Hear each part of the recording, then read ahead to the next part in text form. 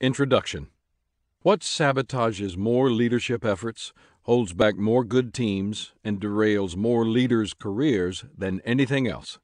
Lack of self-awareness. When leaders don't see themselves clearly, are unaware of their strengths and weaknesses, or fail to recognize their negative interactions with their team members, they limit their influence and undermine their own effectiveness. When I talk with the finest executive coaches in my organization, they tell me that lack of self-awareness is the single greatest problem they see in the leaders they coach. Sadly, they have observed that poor self-awareness is as common in the C-suite as it is among entry-level leaders. How do you know whether you are self-aware as a leader? Perhaps you don't. All leaders have blind spots. If yours prevent you from seeing yourself clearly, you won't be aware of it. So, you need to get help. I've written this book to help you and get you on the journey to better self-awareness. I'll ask you questions to get you thinking, point out where common blind spots lie, and give you strategies to grow and change. You will become better at leading yourself, become more aware of your strengths and weaknesses, and, most important, improve your interactions with the people on your team, which is where most leaders who lack self-awareness experience breakdowns. If you're new to leadership, the following chapters will help you get a better start on your leadership journey. If you're an experienced leader, this book will help you fine-tune your leadership. No leader can be too self-aware. The better you know and manage yourself, the better you will be able to lead and serve your team. Chapter 1. Become good at leading yourself. What has been your greatest challenge as a leader? Your mind may go to a season of struggle for your organization, a particularly difficult problem you had to deal with, or a person who betrayed you or caused your team to fail. But if you're really gut-level honest, the greatest challenge leaders face is leading themselves. I know that's always been my greatest challenge as a leader. I also think that's true for all leaders, regardless of who they lead or what they accomplish. We sometimes think about accomplished leaders from history and assume that they had it all together. But if we really examine their lives, whether we're looking at King David, George Washington, Mahatma Gandhi, or Martin Luther King Jr., we can see that they struggled to lead themselves well, too. That's why I say that the toughest person to lead is always yourself. It's like Walt Kelly exclaimed in his Pogo cartoon strip, "We have met the enemy, and he is us." That's why you need to become good at leading yourself. Acknowledging that leading myself is a challenge brings back some painful memories. Many of my leadership breakdowns have been personal breakdowns. In a leadership career that has spanned more than 5 decades, I've made plenty of mistakes, but I have experienced only 4 major leadership crises, and I'm sorry to say that all of them were my fault. The first occurred in 1970, just 2 years into my first official leadership position. After 2 years of work, I had won over many people, and there was a lot going on. However, one day I realized that my organization had no direction. Why? Because I lacked the ability to prioritize correctly and bring focus to my leadership. As a young leader, I didn't yet understand that activity does not necessarily equal accomplishment. As a result, my people, following my example, wandered in the wilderness for 16 months. In the end, I didn't really lead them anywhere. The next crisis came in 1979. At that time, I felt pulled in 2 directions. I had been successful in my second leadership position, but I also realized that if I was going to reach a broader audience, which I felt was the right thing to try to do, I would have to leave the organization I had been a part of for the first 12 years of my career. My uncertainty and the personal changes that I was dealing with negatively impacted the organization I led. I became unfocused, and my vision for the organization became cloudy. My passion and energy also began to wane. Leaders who aren't focused aren't as effective as they could be. As a result, we weren't moving forward as effectively as we could have.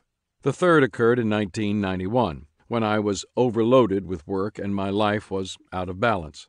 Because I had been leading my organization successfully for 10 years, I thought I could take a few shortcuts to make things easier for me.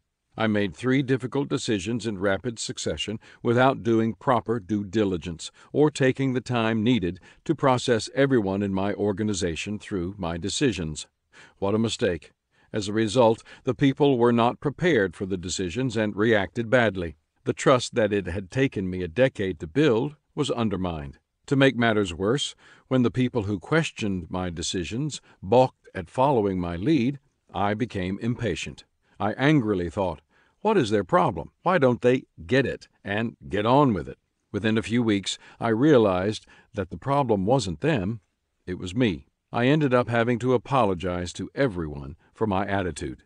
The fourth occurred in 2001 and involved a staff member whom I needed to let go. I delayed the decision when I shouldn't have, and my unwillingness to make that difficult decision cost me many dollars and some key personnel.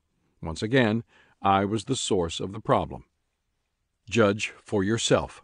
If you want a better team in a better organization that produces better results, you need to become better at leading yourself. Most leaders need to worry less about the competition because other people aren't more successful. As leaders, we often hold ourselves back. Why? We don't see ourselves as we see others.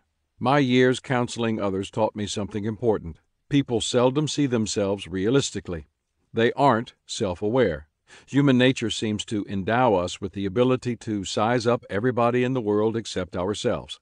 That's why, in my book, Winning with People, I start with the mirror principle, which advises, the first person we must examine is ourselves. If you don't look at yourself realistically, you will never understand where your personal difficulties lie. You won't recognize your strengths and weaknesses.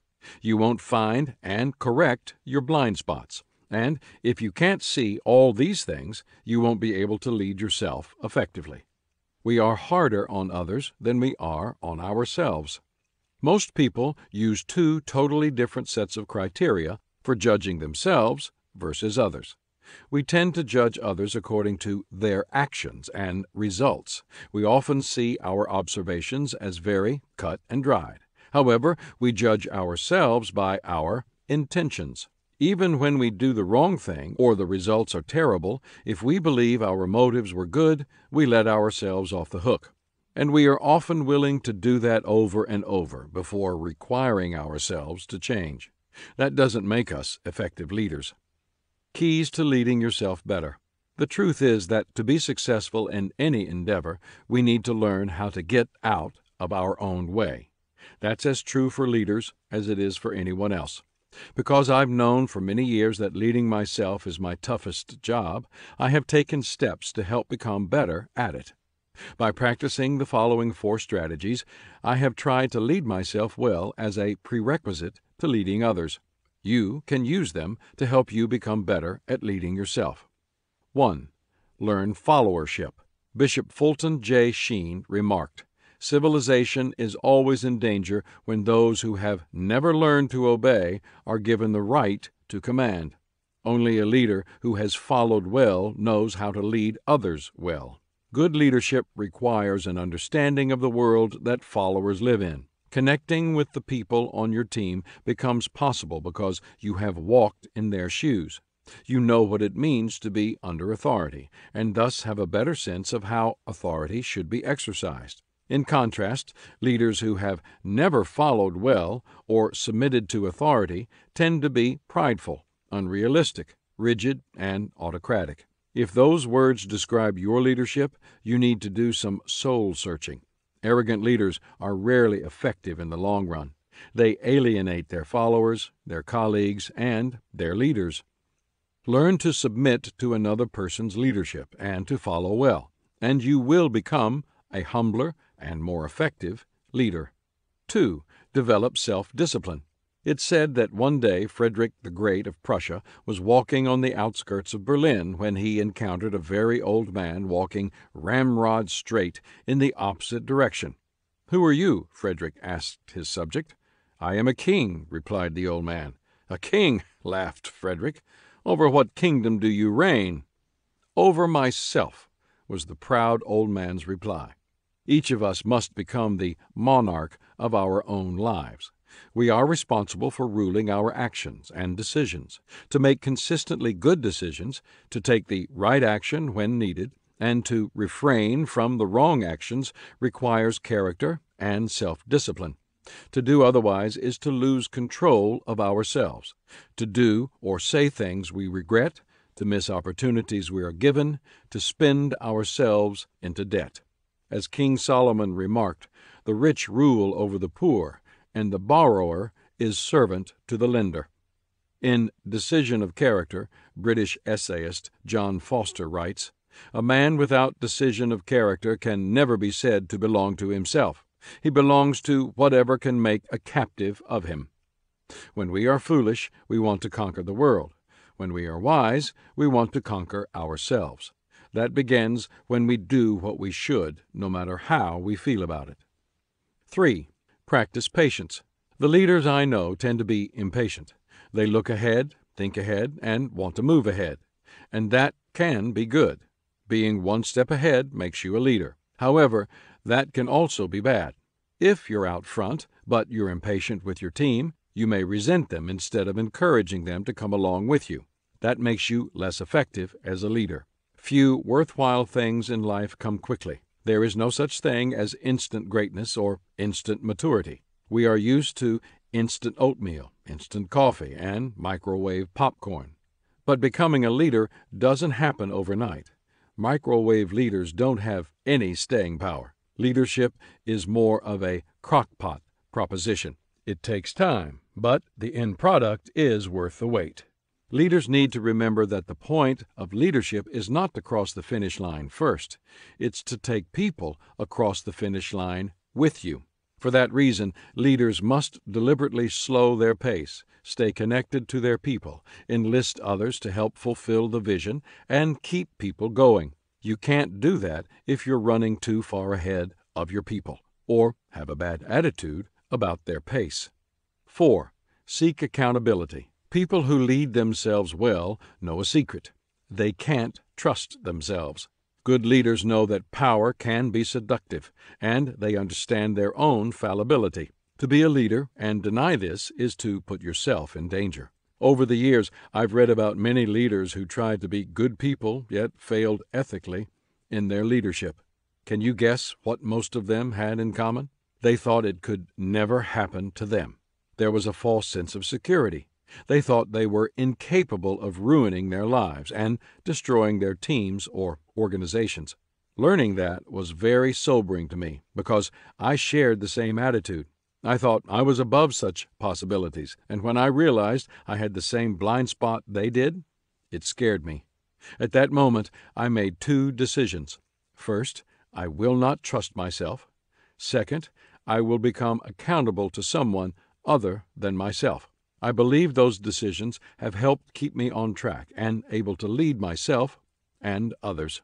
Lack of accountability in our personal life will certainly lead to problems in our public life. We saw that time and time again with high-profile CEOs a few years ago. A Chinese proverb says, "When you see a good man, think of emulating him.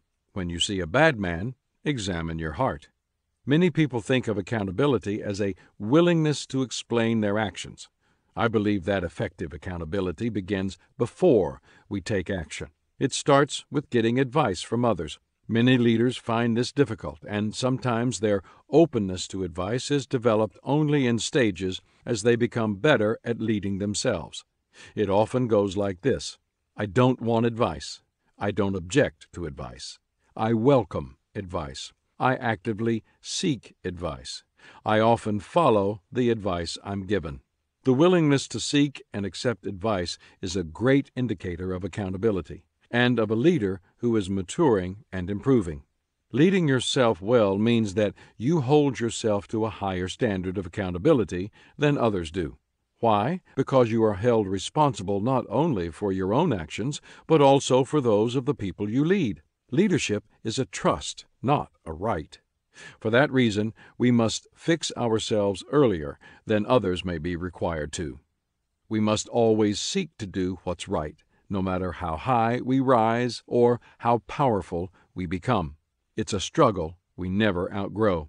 When Harry S. Truman was thrust into the presidency upon the death of Franklin Roosevelt, Sam Rayburn gave him some fatherly advice. From here on out, you're going to have lots of people around you. They'll try to put a wall around you and cut you off from any ideas but theirs. They'll tell you what a great man you are, Harry. But you and I both know you ain't. Recently, I participated in a conference call with board members of an organization who had to step in and hold a leader accountable for wrong actions he had taken. It was a sad experience. He will probably lose his leadership position. He has already lost his board's respect. If only he had devoted more time and attention to becoming better at leading himself, the board's actions might not have become necessary. After the call, I thought to myself, when the leader doesn't inspect himself, the people don't respect him. Thomas J. Watson, the former chairman of IBM, said, "Nothing so conclusively proves a man's ability to lead others as what he does from day to day to lead himself." How true. The smallest group you will ever lead is you, a group of one. That is the most important one you will ever lead. If you do that well, then you will earn the right to lead even bigger and stronger groups. The self-aware leader's questions for reflection. How willing am I to be honest with myself about how I need to change to become better at self-leadership? What colleague, trusted friend, or mentor would be able and willing to point out how and where I need to change and give me advice? Will I make that appointment right now? Chapter 2. Know and work within your strengths. Can you remember the first lesson you ever learned about leadership? I can. It came from my dad. He used to tell my brother, my sister, and me, find out what you do well and keep on doing it. That wasn't just casual advice. He and my mother made it their mission to help us discover our strengths and start developing them before we were old enough to leave home and go out on our own. Dad also reinforced that advice by living it. One of his favorite sayings was, "This one thing I do." He had an uncanny ability to remain focused within his areas of strength. That, coupled with his determination to finish what he started, served him well throughout his career and into retirement up to the day he died. He stayed in his strengths. It is one of the reasons he has always been the greatest inspiration for my life. Searching for strengths. When I started my career, I was committed to finding my strengths and working within them. However, I was frustrated for my first few years in leadership. Like many inexperienced leaders, I tried doing many different things to discover what I could do well. In addition, people's expectations for what I should do and how I would lead impacted what I did. Those actions did not always match my strengths. My role and responsibilities sometimes required that I perform tasks for which I possessed neither talent nor skill. I was often ineffective as a result. It took me several years to sort all this out, find my strengths, and recruit and develop other people to compensate for my weaknesses. If you are a young leader and you are still uncertain about where your strengths lie, don't get discouraged. Be patient and keep working it out. Here's what I know. Whether you're just starting out or if you are at the peak of your career, the more you know your strengths and work within them, the more successful you will be. Defining personal success. I've heard many definitions of success from many people over the years. In fact, I've embraced different definitions myself at different stages in my life. But in the last 15 years, I have zeroed in on a definition that I think captures success for all people, no matter where they live or what they want to do.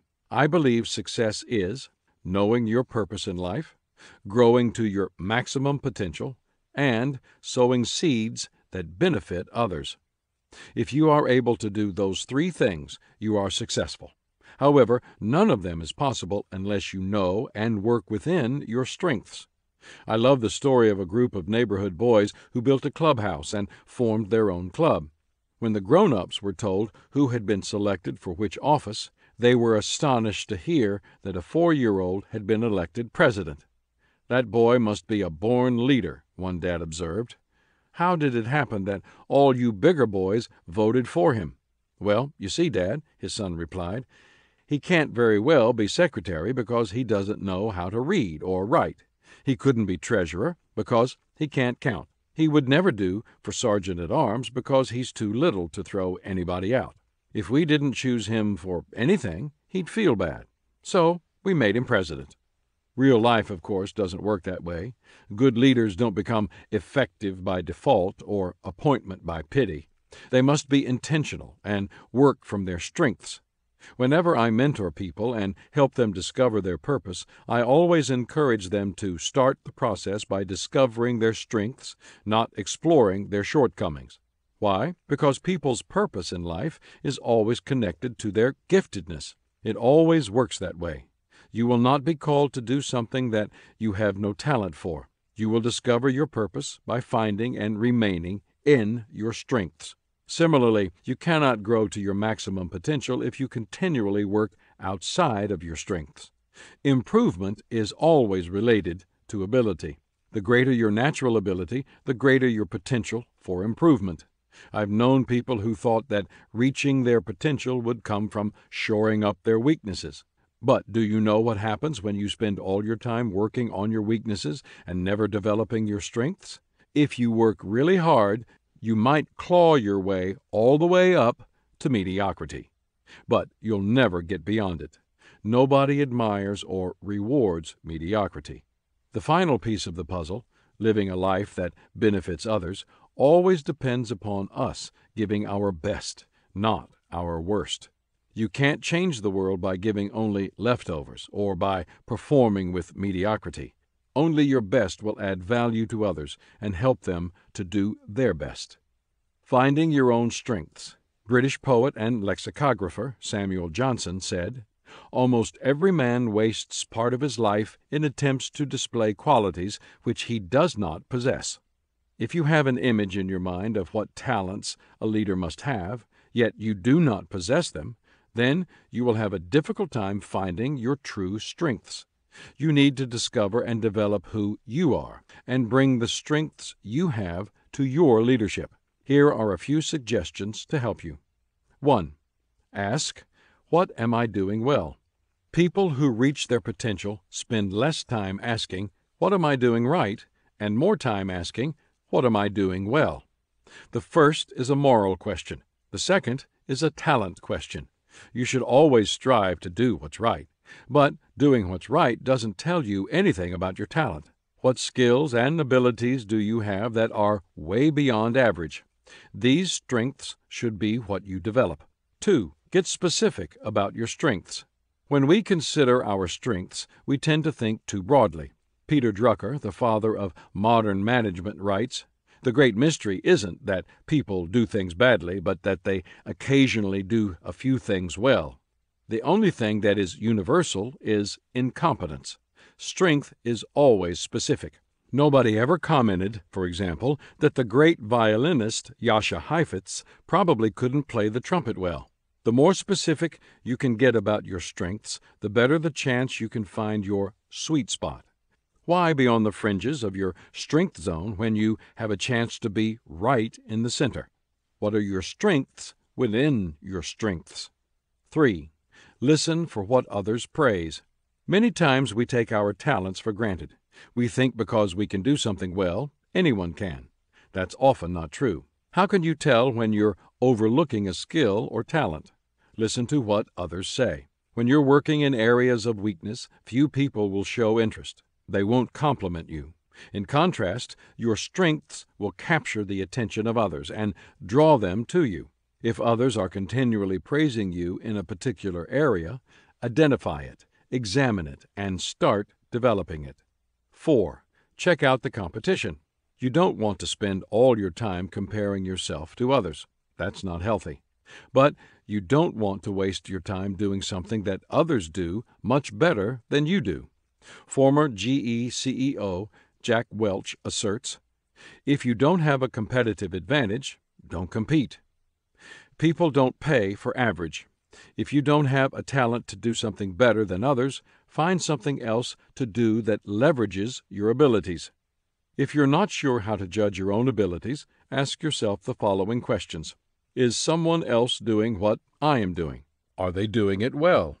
Are they doing it better than I am? Can I become better than they are? If I do become better, what will be the result? If I don't become better, what will be the result? The answer to the last question is you lose. Why? Because your competition is working in their strengths and you aren't. Former All-Star baseball catcher Jim Sundberg advised, discover your uniqueness, then discipline yourself to develop it. That's what I've tried to do. Many years ago, I realized that one of my strengths was communicating. People have always been motivated when they hear me speak. After a while, I received many opportunities to speak at events with other motivational speakers. At first, it was intimidating because they were so good. But as I listened to them, the thing I kept asking myself was, what can I do that will set me apart from them? I felt it might not be possible for me to be better than they were, but it would be possible for me to be different. Over time, I discovered and developed that difference. I would strive to be a motivational teacher, not just a motivational speaker. I wanted people not only to enjoy what I shared, but also to be able to apply what I taught to their lives. For more than 3 decades, I have disciplined my life to develop that uniqueness. It's my niche, my strength zone. Self-aware leaders know and develop the strengths of their people. Whenever you see people who are successful in their work, you can rest assured that they are working in their strengths. But that's not enough if you want to be successful as a leader. Good leaders who are self-aware don't just help themselves. They help the people on their team to find their strengths, and they empower them to work in those strengths. In fact, the best leaders are characterized by their ability to recognize the special abilities and limitations of their people and fit them into the jobs where they will do best. Sadly, most people are not working in their areas of strength and therefore are not reaching their potential. The Gallup organization conducted research on 1.7 million people in the workplace. According to their findings, only 20% of employees feel that their strengths are in play every day in the work setting. In my opinion, that is largely the fault of their leaders. Many leaders fail to help their people find their strengths and place them in the organization where their strengths can be an asset to the company. In her book, Hesselbein on Leadership, Frances Hesselbein, president and CEO of the Frances Hesselbein Leadership Institute at the University of Pennsylvania, writes, Peter Drucker reminds us that organizations exist to make people's strengths effective and their weaknesses irrelevant. And this is the work of effective leaders. Drucker also tells us that there may be born leaders, but there are far too few to depend on them. If you desire to be an effective leader, you must increase your ability to develop people in their areas of strength. How do you do that? Become secure in your own leadership. When you become self-aware as a leader, you become more secure as a leader. You know your strengths, and you don't have to prove them. You know your weaknesses, and you don't want to hide them. You are who you are, you work in your strengths, and you are willing to leverage them to help others develop theirs. Study and know the people on your team. Get to know the members of your team. What are their strengths and weaknesses? Whom do they relate to on the team? Are they growing, and do you have more growth potential in the area in which they're working? Is their attitude an asset or a liability? Do they love what they do, and are they doing it well? These are questions that you must learn the answers to. Communicate to individuals how they fit on the team. Tell people what strengths they bring to the table. Tell them how they complement the other members of the team. Figure out what they need from the other players that will complement their weaknesses, and communicate that. The more they know about how they fit on a team, the more they will desire to make the most of their fit and maximize their contribution. Communicate to all team members how each player fits on the team. It's obvious that you can't have a winning team without teamwork. However, not every leader actively works to help team members work together. Don't fall into that trap. Take responsibility for communicating to all the players how all the people fit together and what strengths they bring for their role. The more you do this, the more people will value and respect one another. Emphasize completing one another above competing with one another. Healthy competition between teammates is good. It presses them to do their best. But in the end, team members need to work together for the sake of the team, not only for themselves. Help everyone on your team to keep this in perspective. To some leaders, the idea of focusing almost entirely on strengths seems counterintuitive. Several years ago, I was spending a day with leaders of several companies, and one of the subjects I addressed was the importance of staying in your strengths. I repeatedly encouraged them not to work with their areas of weaknesses related to ability. At the end of one of the sessions, a CEO pushed back against the idea. The example he used was that of Tiger Woods. When Tiger plays a bad round of golf, he observed, he goes straight to the driving range and practices for hours. You see, John, he's working on his weaknesses. No, I replied, he's working on his strengths. Tiger is a great golfer, one of the best in the world. What is he doing? He's practicing golf shots. He's not practicing accounting or music or basketball. He is working on a weakness within his strength zone, which is golf. That will always produce positive results. Working on a weakness in your strength zone will always produce greater results than working on a strength in a weak area. I love golf, but if I practice golf shots, I will never greatly improve. Why? Because I'm an average golfer. Practice won't make perfect. It will make permanent. If I want to make progress, I need to keep working on my leadership and communication. Those are my strengths. What are yours? Are you spending time in them? If so, then you are making an investment into your success. The self-aware leader's questions for reflection. Where am I strongest? What are my top 3 strengths? Where am I weakest? Who on my team can I help using my strengths? Who can I ask to help me where I'm weakest? Chapter 3.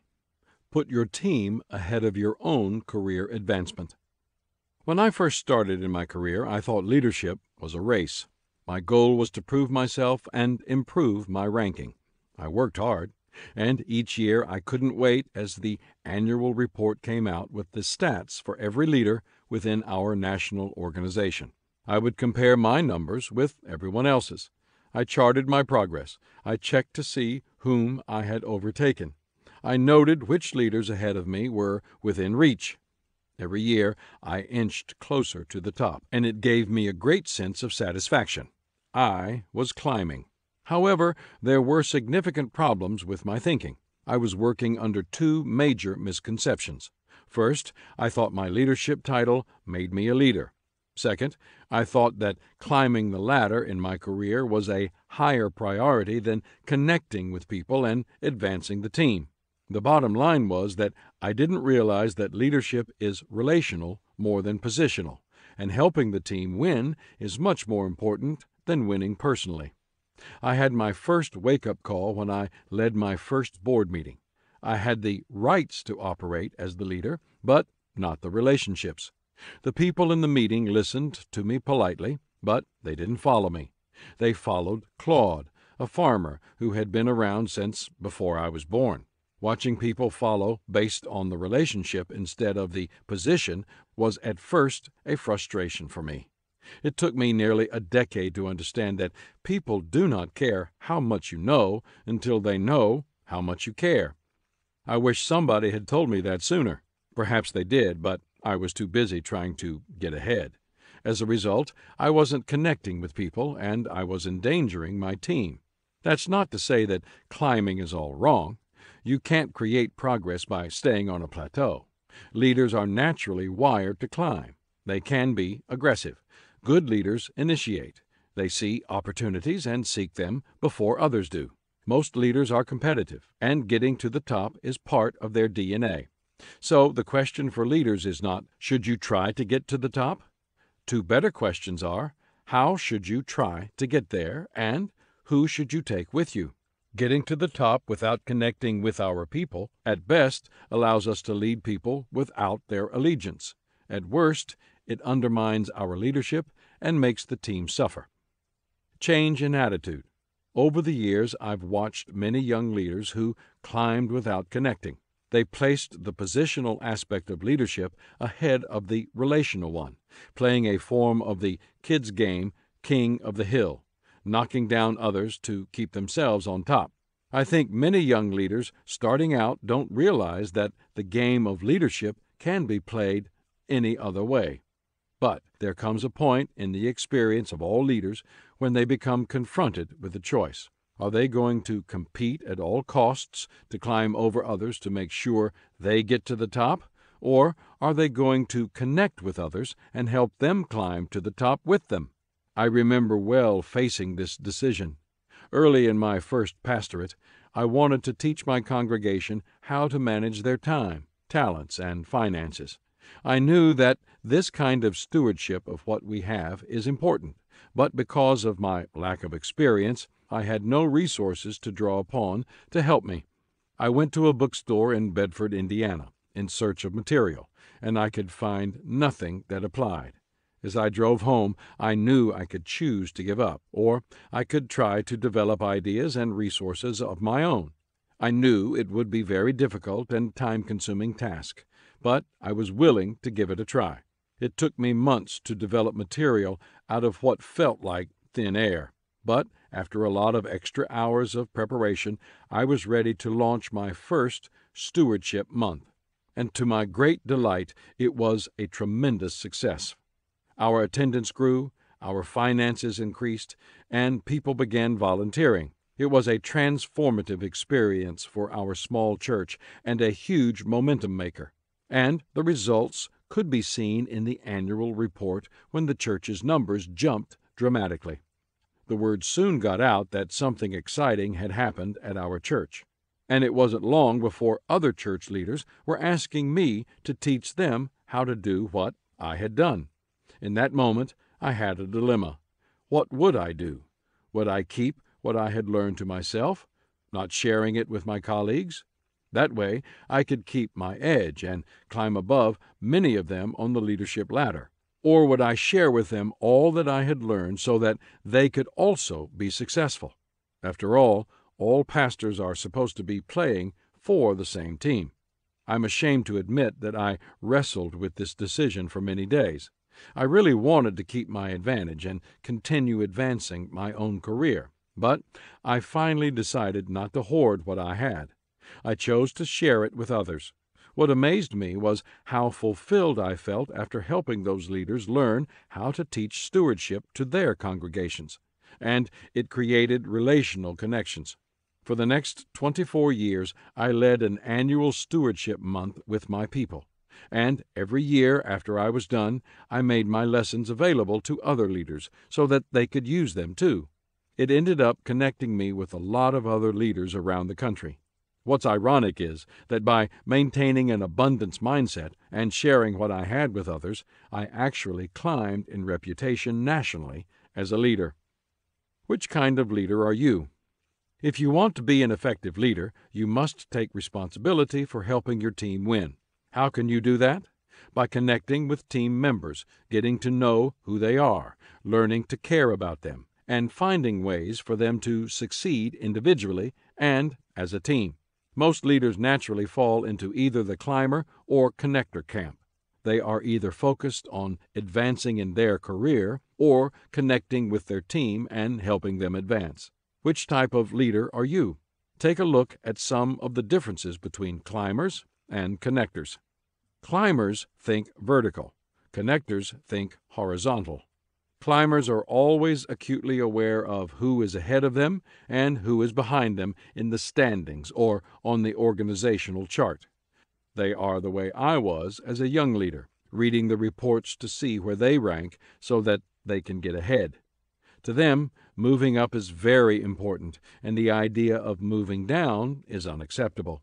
Connectors, on the other hand, are focused on moving over to where their team members are and helping them. They think more about who is on the journey with them and how they can help them. They put the good of the team ahead of their own personal gain. Climbers focus on position. Connectors focus on relationships. Because climbers are always thinking about moving up, they are often focused on their position. However, connectors are more focused on relationships. Unlike positional people who desire to climb the ladder, relational people are more focused on building bridges. Climbers value competition. Connectors value cooperation. Climbers see nearly everything as a competition. For some, that can mean trying to win at all costs. For others, it can mean seeing success as an enjoyable game. Either way, they want to end up on top. Connectors, however, are more interested in using their relationships with others to foster cooperation. They see working together toward a greater goal as a win. Climbers seek power. Connectors seek partnerships. If your mindset is always to win, then you naturally want power because it helps you to climb faster and reach the top more quickly. However, climbing the leadership ladder is really a solo endeavor. Working alone pales in significance to what you can do with a team of people. The way to create really high-powered teams is to form partnerships, which is what connectors are more likely to do. Climbers build their image. Connectors build consensus. To advance their careers and climb the organizational ladder, most leaders depend on others to promote them. Because of that, many climbers worry greatly about their image. They want to appear strong. They want to appear in charge. They want to appear successful. And some will do anything to maintain that image. Connectors, on the other hand, are more concerned with getting everyone on the same page so that they can work together. They seek common ground. They build consensus. They worry more about the unity of the team than standing out from the crowd. Climbers want to stand apart. Connectors want to stand together. Climbers want to distinguish themselves from everybody else in the organization. Like racers, they want to create separation, to leave everyone else in the dust.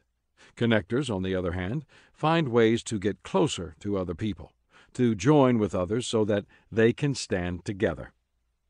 The shift toward connection. I have perhaps painted climbers in an unflattering light. I don't mean to do that. After all, my natural inclination is to be a climber. But success in leadership comes to those who embrace the positive aspects of ambition along with the positive characteristics of connecting. If you're naturally a climber, as I am, then focus on building positive relationships with others, especially your team members. If you look at the top reasons people fail at work, you will find that they are frequently due to an inability to get along well with others. In a recent article in Inc., Executive John White wrote about the top 7 reasons people lose their jobs. 5 of the 7 were related to difficulties in getting along with others. People skills are important for success at every level. If you climb without connecting, you may advance your career, but few people will want to work with you. And you won't have many friends at work. A leader's goal should be to make friends and gain authority. So, if you're a climber, you may need to temper your competitiveness and slow down to build relationships. Judith Tobin suggests the value of 5 qualities that can assist you to connect with others. Appreciation allows for differences in people and considers them interesting. Sensitivity understands personal feelings and quickly takes into account the moods of others. Consistency has the quality of being real, not phony, and gives only sincere compliments. Security doesn't try to be top dog. It knows that helping others win isn't a loss for you. Humor laughs at itself. It is not overly sensitive. This doesn't mean that connecting is everything. If you connect well but possess little desire to improve yourself or your career, people may like you, but you may not possess the drive or develop the authority to actually accomplish anything. If you're a natural connector, work to increase your energy and intensify your sense of purpose and urgency. The most effective leaders always manage to balance both connecting and climbing while advancing their teams. Value the team. If you look back at the history of management and leadership ideas, you will see that over the last 100 years, what has been valued in leadership has constantly shifted, and many management fads have come and gone in that time. 100 years ago, teams worked under command and control practitioners, leaders who proudly swore that they didn't get ulcers, they gave them. That later shifted to various management systems. Teams have functioned under management by fear, management by objectives, and participatory management.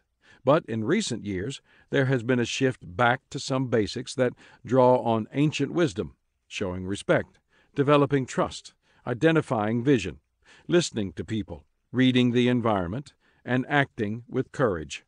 In the 6th century BC, the Chinese sage Lao Tzu advised leaders to be selfless and to keep egocentricity in check to become more effective. He encouraged them to lead without dominating, to be open and receptive. The wise leader, he said, is like a midwife, not intervening unnecessarily, so that when the child is born, the mother can rightly say, "We did it ourselves." That kind of a mindset requires a more relational approach to leadership. During the course of my career, I have changed from a climber to a connector, and I have no regrets. I can summarize the progress of my thinking in the following way. I want to win. I want to win, and you can too. I want to win with you. I want you to win, and I'll win too. Success is fleeting, but relationships are lasting. If you take a connector's approach to leadership and put your team ahead of your own career advancement, you have a much better chance of succeeding because no one ever achieved anything of significance working alone. Besides, even if you don't succeed in a given endeavor, you will have at least built some relationships and made some friends along the way. That not only makes the journey more pleasant, but it sets you up for success in the future. You never know how you and your team members might be able to help one another in the future as you strive onward in leadership. The self-aware leader's questions for reflection. In what ways am I putting myself and my career ahead of the people on my team? What action can I take to better serve my people and put them ahead of my personal agenda? Chapter 4. Look at yourself when people quit. For many years, I taught multi-day leadership conferences. One of the things I enjoyed most about doing them was my time interacting with people and doing Q&A sessions. One of the comments heard often was, "I love your leadership principles, and your ideas are good, but you have no idea how bad a leader I work for. What do I do?" As a result of those remarks, I ended up writing a book titled How to Lead When Your Boss Can't or Won't.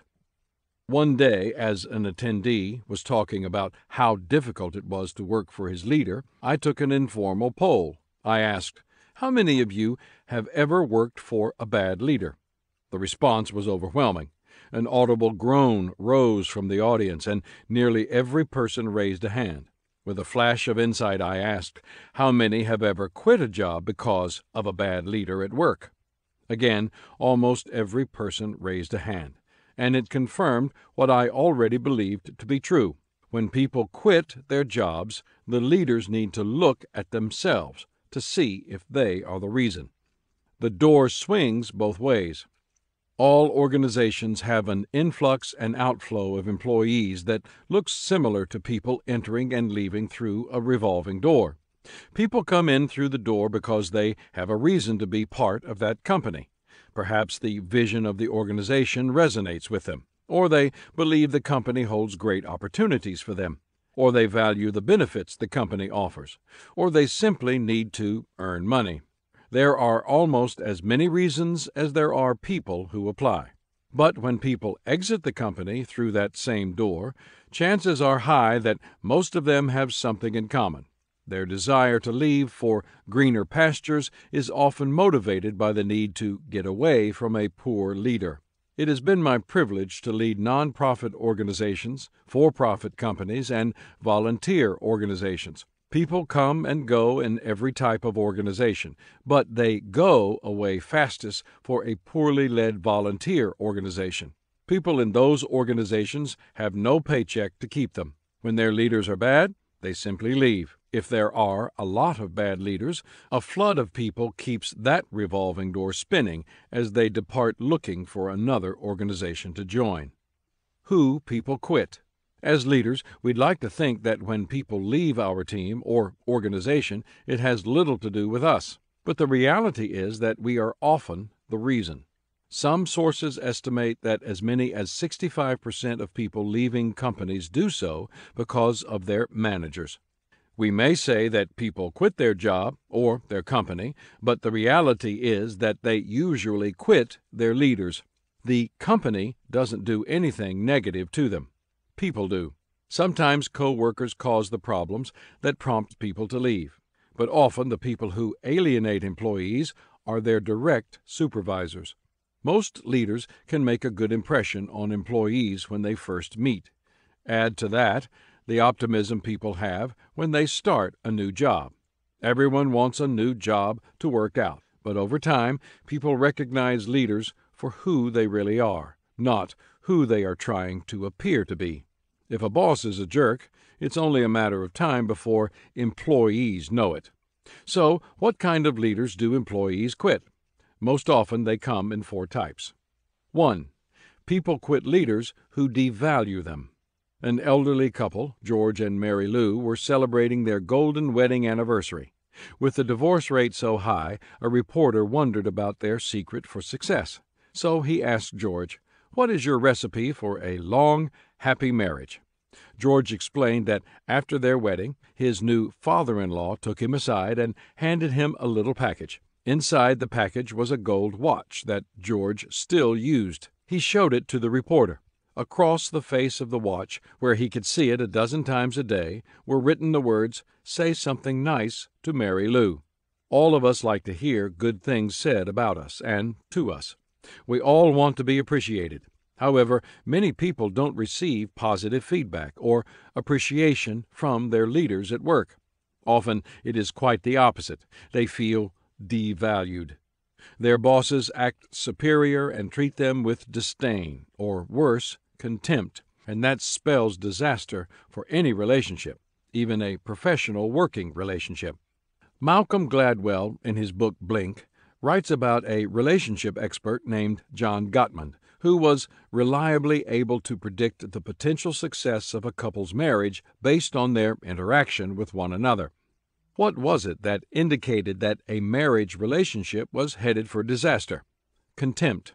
If one of the partners treated the other with contempt, the relationship was usually doomed to fail. It is impossible to add value to someone we devalue. If we don't respect someone, we cannot treat them with respect. Why? We cannot consistently behave in a way that is inconsistent with our beliefs. It has been my observation that when leaders devalue people on their team, they begin to manipulate them. They start treating them like objects, not people. That is never appropriate for a leader to do. So, what is the solution? Look for people's value and express your appreciation for them. Leaders are often good at finding value in an opportunity or a deal. They need to have a similar mindset when it comes to the people on their team. Find the value in the people who work for you. Praise them for their contribution. They may contribute value to customers with the products they produce or the services they provide. They may contribute value to the organization by increasing its overall worth. They may contribute value to their coworkers, building them up or maximizing their performance. Find something to appreciate. Share it with them, and they will appreciate working for you. 2. People quit leaders who are untrustworthy. Michael Winston, former managing director and chief leadership officer for Countrywide Financial Corporation, which is now part of Bank of America Corp., said, "Effective leaders ensure that people feel strong and capable. In every major survey on practices of effective leaders, trust in the leader is essential if other people are going to follow that person over time. People must experience the leader as believable, credible, and trustworthy. One of the ways trust is developed, whether in the leader or any other person, is through consistency in behavior. Trust is also established when words and deeds are congruent. Have you ever worked with people you couldn't trust? It's a terrible experience. Nobody likes to work with someone they can't rely on. A survey conducted by Manchester Consulting in Philadelphia indicated that trust in the workplace is, unfortunately, on the decline. They discovered that the 5 quickest ways that leaders lost the trust of their people in the workplace were acting inconsistently in what they say and do, seeking personal gain above shared gain, withholding information, lying or telling half-truths, being close-minded. When leaders break trust with their people, it is like the breaking of a mirror. And while it may be possible to recover all the pieces and glue them back together, the mirror will always show cracks. The greater the damage done, the more distorted the image is. It becomes very difficult to overcome the damage done in a relationship when trust has been broken. In contrast, the survey found that the best ways for leaders to build trust were to maintain integrity, openly communicate their vision and values, show respect for fellow employees as equal partners, focus on shared goals more than their personal agendas, do the right thing regardless of personal risk. Building and maintaining trust as a leader is a matter of integrity and communication. If you don't want people to quit you as a leader, you need to be consistent, open, and truthful with them. 3. People quit leaders who are incompetent. As I mentioned at the beginning of this chapter, one of the complaints I hear most often from people is that they work for a bad leader. They often go on to say that their leader is bad at more than leadership. Everyone wants to feel that their leaders are capable of doing their jobs in their field, whether they are a worker on the factory floor, a salesperson, a mid-level manager, an athlete, or a volunteer. Leaders need to inspire confidence, and they do that not with charisma, but with competence. When leaders are incompetent, they become a distraction to the team. They waste people's energy. They prevent people from keeping the main thing the main thing. They take the focus from the vision and values of the organization and place it on their own behavior. If the people working for an incompetent leader have a high degree of skill, they will continually worry about the leader messing things up, causing them to expend time and energy fixing messes. If people lack skill or experience, they won't know what to do to fix things. No matter what, productivity declines, morale suffers, and positive momentum becomes impossible. An incompetent leader will not lead competent people for long. The law of respect in the 21 irrefutable laws of leadership states, people naturally follow leaders stronger than themselves. People whose leadership ability is a 7 on a scale of 1 to 10 won't follow a leader who is a 4. Instead, they quit and find someone else, somewhere else, to lead them. That means you continually need to develop your leadership skills and professional abilities. If you're not, at some point you won't be able to help your people effectively. 4. People quit leaders who are insecure. If a leader values people, possesses integrity, and displays competence, then people will be content to follow, right? Not necessarily. Even if leaders possess those 3 qualities, there is still one characteristic that will drive people away from them: insecurity. Some insecure leaders are easy to spot. Their desire for power, position, and recognition comes out in an obvious display of fear, suspicion, distrust, or jealousy. But sometimes it can be more subtle. Exceptional leaders do 2 things. They develop other leaders, and they work themselves out of a job. Insecure leaders never do that. Instead, they try to make themselves indispensable. They don't want to train their people to reach their potential because they don't want people on their team to be more successful than they are.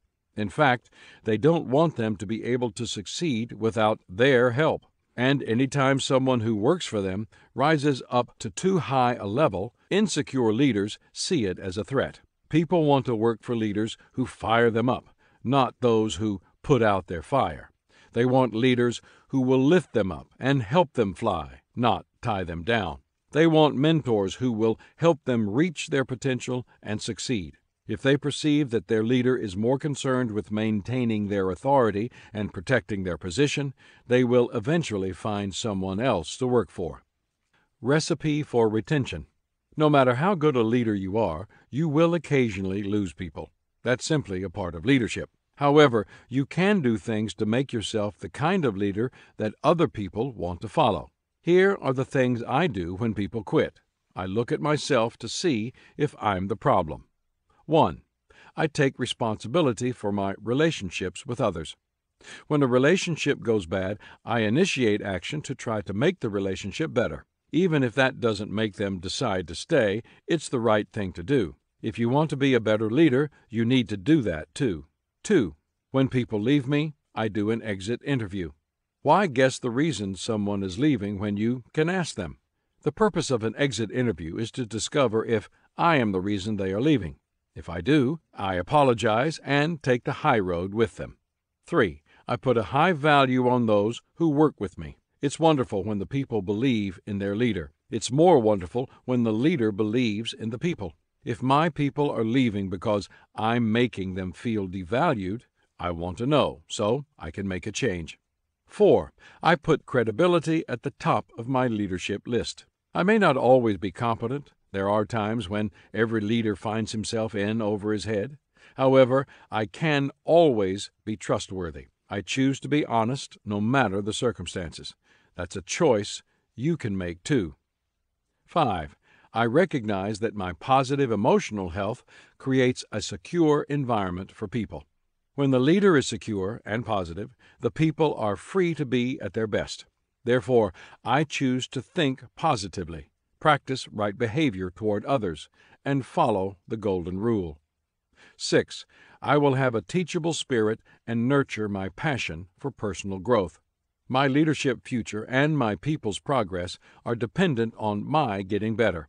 Therefore, I keep learning so I can continue leading. If I keep growing, I will never become the lid on the potential of my people. One of the worst things that can happen to an organization is to lose its best people. When that happens, don't blame it on the company, the competition, the market, or the economy. Blame it on leadership. People quit people, not companies. If you want to keep your best people and help your organization fulfill its mission, then become a better leader. The self-aware leader's questions for reflection. Have I driven away good people by being a poor leader? How can I change to become more positive, uplifting, trustworthy, competent, and secure? Chapter 5. Listen more than talk. Stephen B. Sample, in his book The Contrarian's Guide to Leadership, writes, "The average person suffers from 3 delusions. 1. That he is a good driver. 2. That he has a good sense of humor. And 3. That he is a good listener. I don't know about you, but I plead guilty on all 3 accounts. And the place where I know I need the most help is as a listener. I will never forget the time a woman I worked with confronted me about my poor listening skills. She said, 'John, when people talk to you, often you seem distracted and look around the room. We're not sure that you are listening to us.' I was surprised because, like most people, I really did think I was a good listener. The first thing I did was apologize. I trusted the opinion of the person who had confronted me, and I knew it had taken courage for her to tell me, because I was her boss. The second thing I did was start trying to change. For several years, I made it a regular practice to put an L in the corner of my legal pad any time I was in a meeting to remind me to listen. Sometimes I would write LL to remind myself to look at them while I listened. It made a big difference in my leadership. Sample also says, many leaders are terrible listeners. They actually think talking is more important than listening. But contrarian leaders know it is better to listen first and talk later. And when they listen, they do so artfully. The positive benefits of being a good listener are much more valuable than we often recognize. I once read a humorous story that Jim Lang included in his book, Bleedership. A couple of country boys are out in the woods hunting when one of them falls to the ground. He doesn't seem to be breathing, and his eyes are rolled back in his head. The other guy whips out his cell phone and calls 911. He frantically tells the operator, "Bubba is dead. What can I do?"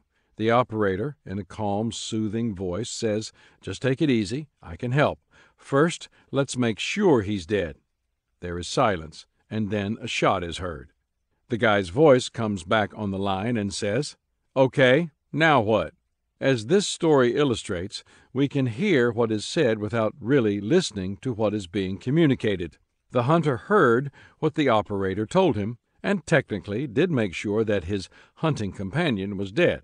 But had he really been listening, I don't think he would have shot his partner. The story may seem silly, but it contains an important truth. When we hear without really listening, our leadership is bound to suffer, and so will our followers. That's why my advice to leaders is to listen, learn, and then lead.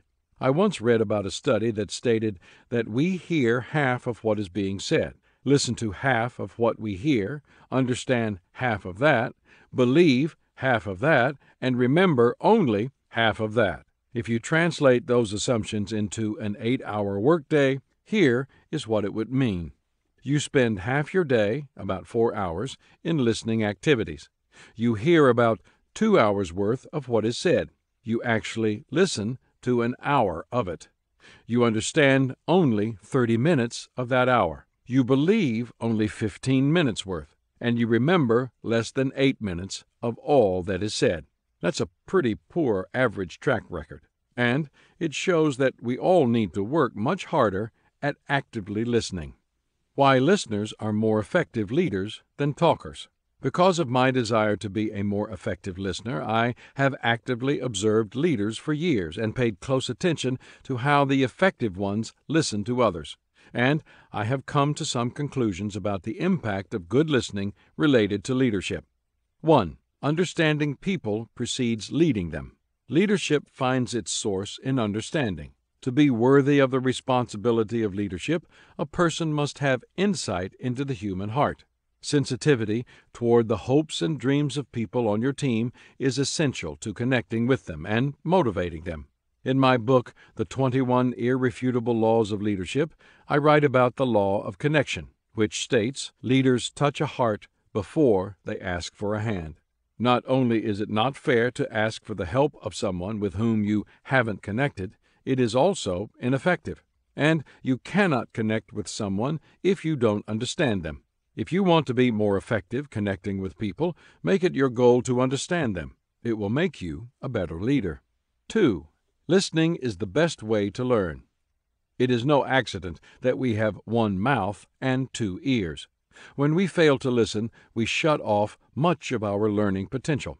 You've probably heard the phrase, "seeing is believing." Well, so is listening.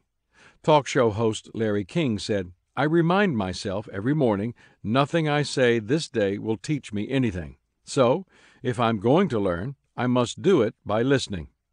In 1997, I moved to Atlanta, Georgia. Immediately, I realized the influence of the African American community upon the city. I wanted to connect with people in that community and learn about their journey. I asked my friend Sam Chand to set up 4 lunches with some top African American leaders.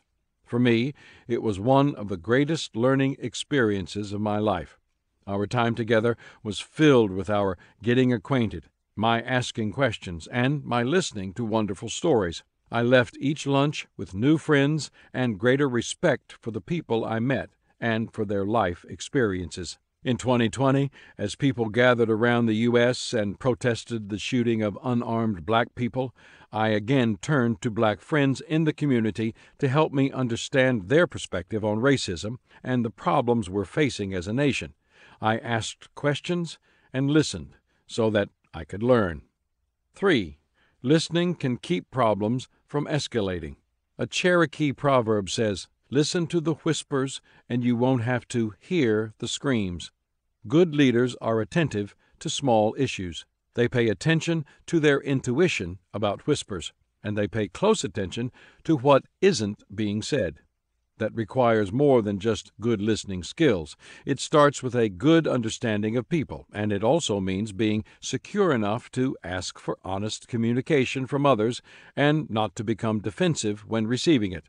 To be an effective leader, you need to let others tell you what you need to hear, not necessarily what you want to hear. Gordon Bethune, former CEO of Continental Airlines, took this idea a step further when he advised, "Make sure you only hire people who will be willing to kick the door open if you lose direction and close it.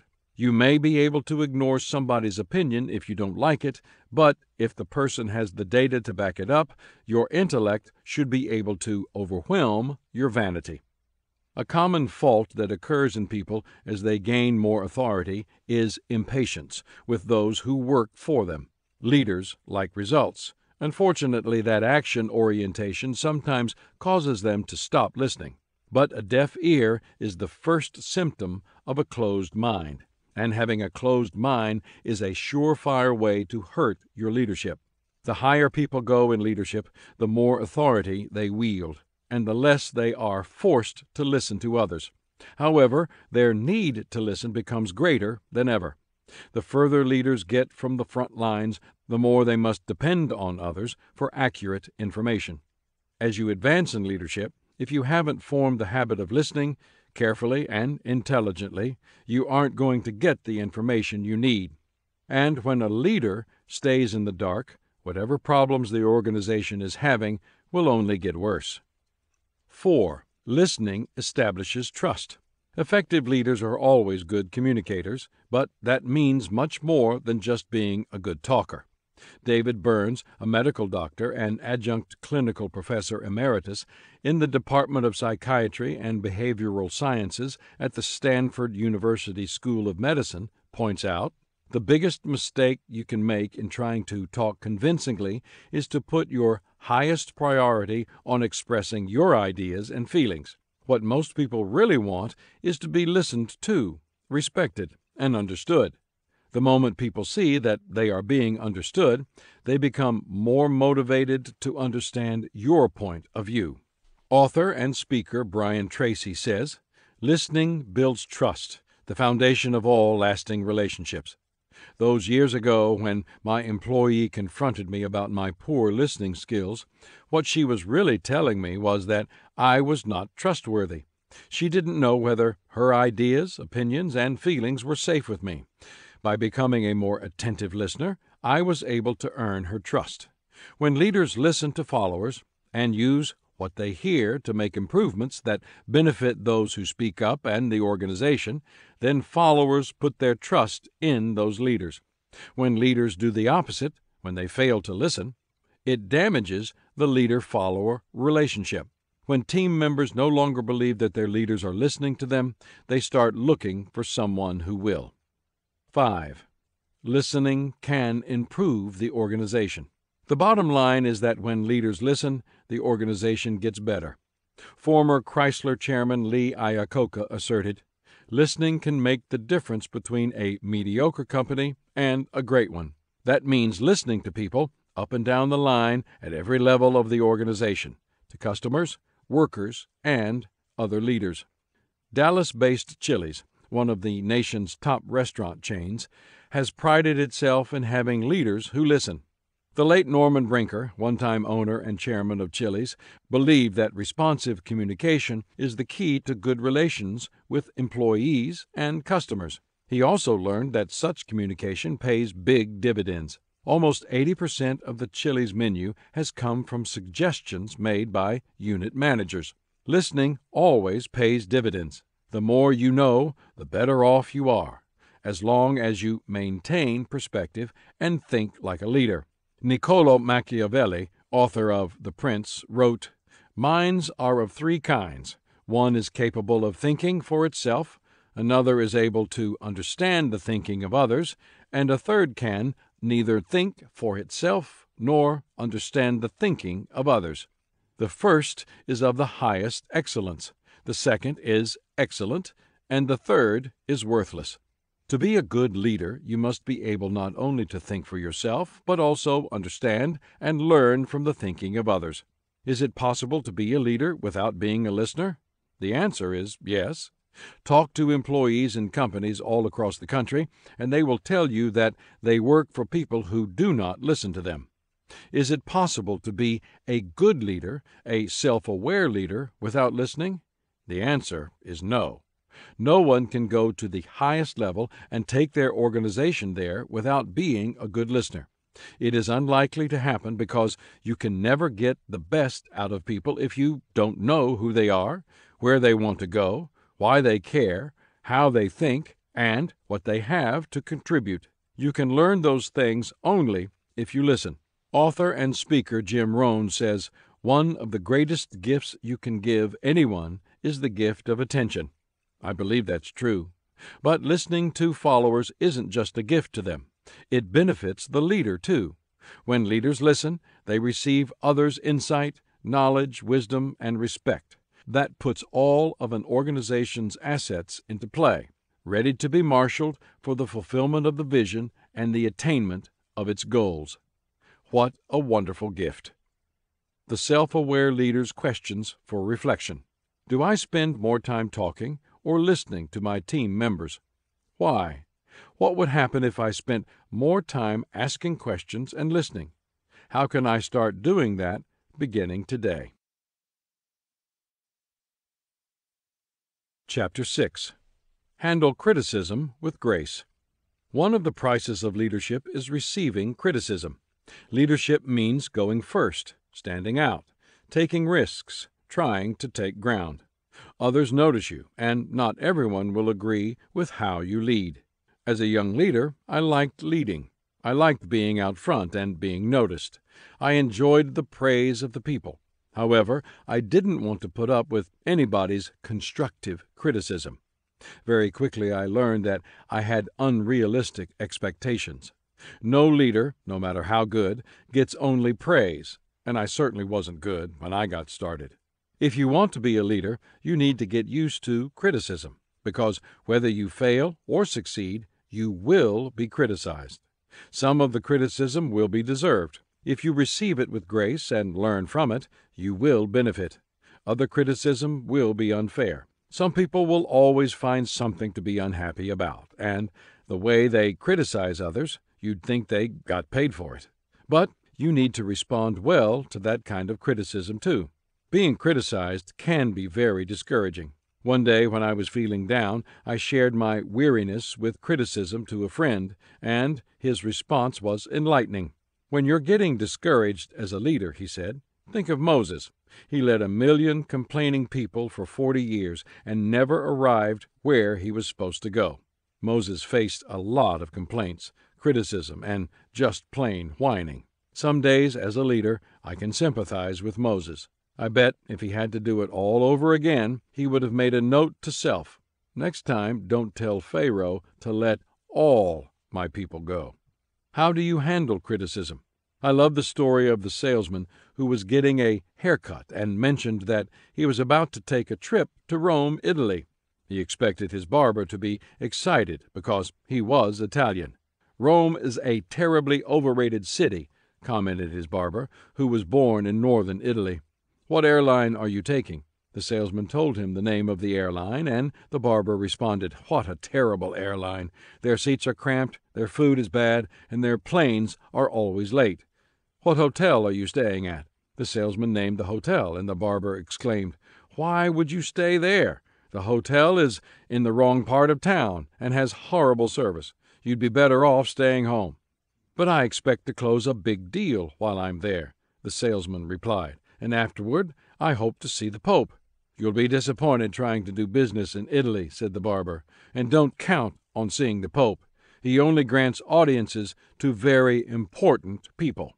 3 weeks later, the salesman returned to the barber shop. "And how was your trip?" asked the barber. "Wonderful," replied the salesman. "The flight was perfect, the service at the hotel was excellent, and I made a big sale. And," the salesman paused for effect, "I got to meet the Pope." "You got to meet the Pope?" Finally the barber was impressed. "Tell me what happened." "Well, when I approached him, I bent down and kissed his ring." "No kidding! And what did he say?" "He looked down at my head and said, "My son, where did you ever get such a lousy haircut?" Not everyone handles criticism the same way. Some try to ignore it. Some try to defend themselves against it. Others, like the salesman, use a witty remark to put a critic in his place. But no matter what, if you are a leader, you will have to deal with criticism. And if you can do it with grace, people will respect you. How to handle criticism with grace. Since all leaders have to deal with negativity and criticism, regardless of position or profession, it's important for them to learn to handle it constructively. Greek philosopher Aristotle said, "Criticism is something you can avoid easily by saying nothing, doing nothing, and being nothing." However, that isn't an option for anyone who wants to be successful as a leader. So, what do? The following four-step process has helped me deal with criticism, so I pass it on to you. 1. Know yourself. This is a reality issue. As a young leader, it took only a year for me to discover that anyone having an upfront position was certain to draw criticism. Some environments are like the office in which the following sign is said to have been displayed. Notice, this department requires no physical fitness program. Everyone gets enough exercise jumping to conclusions, flying off the handle, running down the boss, knifing friends in the back, dodging responsibility, and pushing their luck. Anonymous. Since you know you will be criticized as a leader, what should you do? First, have a realistic view of yourself. That will lay a solid foundation for you to handle criticism successfully. Self-awareness is your friend. Here's why. When a leader is being criticized, it's often really the leadership position that prompts the negative remarks, not the individual leader. You need to be able to separate the two, and you can do that only when you know yourself. If a criticism is directed at the position, it's not personal. You should let it roll off of you. Knowing yourself well may take some time and effort. As founding father Benjamin Franklin observed, there are three things extremely hard: steel, a diamond, and to know oneself. However, the effort is worth the reward. I have to admit that the majority of criticism I have received over the years has been directed more at me than at the position I held. The good news is that it often helped me know myself better. I soon learned that when others began the conversation with the phrase, "I'm going to tell you something for your own good," they rarely seemed to have anything good to tell me. However, I also realized that what I need to hear most is usually what I want to hear least. From those conversations, I have learned much about myself, including the following. I am impatient. I am unrealistic about the time things take and how difficult the process is. I don't like to spend a lot of time on people's emotional issues. I overestimate the ability of others. I assume too much. I want to delegate responsibility too quickly. I want options, so many that I can drive people crazy. I don't care for rules or restrictions. I determine my priorities quickly and expect others to do the same. I process issues quickly and want to move on, even when other people aren't ready. Obviously, the things I have found out about myself are not flattering, yet those weaknesses are a reality. Self-awareness is about identifying both weaknesses and strengths. So the question is, what am I to do? 2. Change yourself. This is a responsibility issue. Author Aldous Huxley remarked, "You shall know the truth, and the truth shall make you mad." To be more self-aware as a leader, I need to examine criticism objectively, no matter how it's delivered. My first natural reaction to criticism often isn't good. It's sometimes hurt feelings, but more often it's anger. But after my anger has subsided, my first step is to determine whether the criticism itself is constructive or destructive. Some say constructive criticism is when I criticize you, but destructive criticism is when you criticize me. Here are the questions I ask to get to determine what kind of criticism it is. Who criticized me? Adverse criticism from a wise person is more to be desired than the enthusiastic approval of a fool. The source often matters. How was it given? I tried to discern whether the person was being hostile or judgmental, or whether he gave me the benefit of the doubt and spoke with kindness. Why was it given? Was it given out of a personal hurt or for my benefit? Hurting people hurt people. They lash out or criticize to try to make themselves feel better, not to help the other person. But criticism can also come because people are genuinely trying to help. Constructive criticism is always easier to accept, but even destructive criticism needs to be mined for truth. And when I determine that someone's criticism about me is accurate, then I have a responsibility to do something to address it. That is part of becoming a better leader. If I respond correctly to my critics by examining myself and admitting my shortcomings, then I set myself up to begin making positive changes in my life. If I defend myself and deny my weaknesses, I decrease my self-awareness and stop my growth as a leader. Whether the criticism is legitimate or not, what determines my growth as a leader is my attitude toward receiving it. My friend, management expert Ken Blanchard, is right when he says when something goes wrong, some leaders are like seagulls. Seagull managers fly in, make a lot of noise, dump on everyone, and then fly out. People with that kind of attitude toward bad news not only refuse to take responsibility for their contribution to the problem, but they also make conditions worse for those people who work with them. People can change for the better only when they are open to improvement, when they are willing to receive criticism with grace. For that reason, whenever I'm criticized, I try to maintain the right attitude by not being defensive, looking for the grain of truth, making the necessary changes, and taking the high road. If I do those things, there is a very good chance that I will learn things about myself, improve as a leader, and preserve the relationships I have with others, including the members of my team. 3. Accept yourself. This is a maturity issue. Jonas Salk, developer of the Salk polio vaccine, had many critics in spite of his incredible contribution to medicine. Of criticism, he observed, first people will tell you that you are wrong. Then they will tell you that you are right, but what you're doing really isn't important. Finally, they will admit that you are right and that what you are doing is very important, but after all, they knew it all the time. How can leaders best handle this kind of confusing response from others? Learn to accept themselves. If you have endeavored to know yourself and have worked hard to change yourself, then what more can you do? Professor and author Leo Buscaglia counseled, "The easiest thing to be in the world is you. The most difficult thing is to be what other people want you to be. Don't let them put you in that position.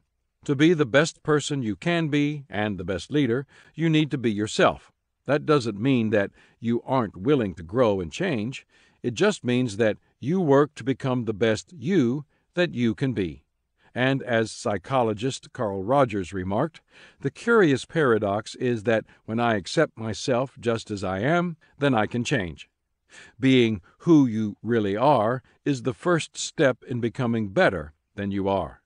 Because I've already written about working within your strengths, which you can do only if you know and accept who you are, I don't need to say a lot more about it here, other than to emphasize that accepting yourself is a sign of maturity. If you worry too much about what other people think of you, it's because you have more confidence in their opinion than you have in your own, or you're trying to hide who you really are. But if you know and admit your weaknesses, and you know your strengths and work within them, you can be yourself with confidence. And as executive coach and consultant Judith Bardwick says, real confidence comes from knowing and accepting yourself, your strengths and limitations, in contrast to depending on affirmation from others. 4. Forget yourself. This is a security issue. The final step in the process of effectively handling criticism is to stop focusing on yourself. When we were growing up, a lot of us spent a good deal of time worrying about how the world saw us. Now that I'm over 70, I realize the world really was never paying much attention. Secure people forget about themselves so they can focus on others. By doing this, they can face nearly any kind of criticism, and even serve the critics. For years, I have gone out of my way to initiate personal contact with my critics. I seek them out and greet them. I want them to know that I value them as people, regardless of what their attitude is toward me.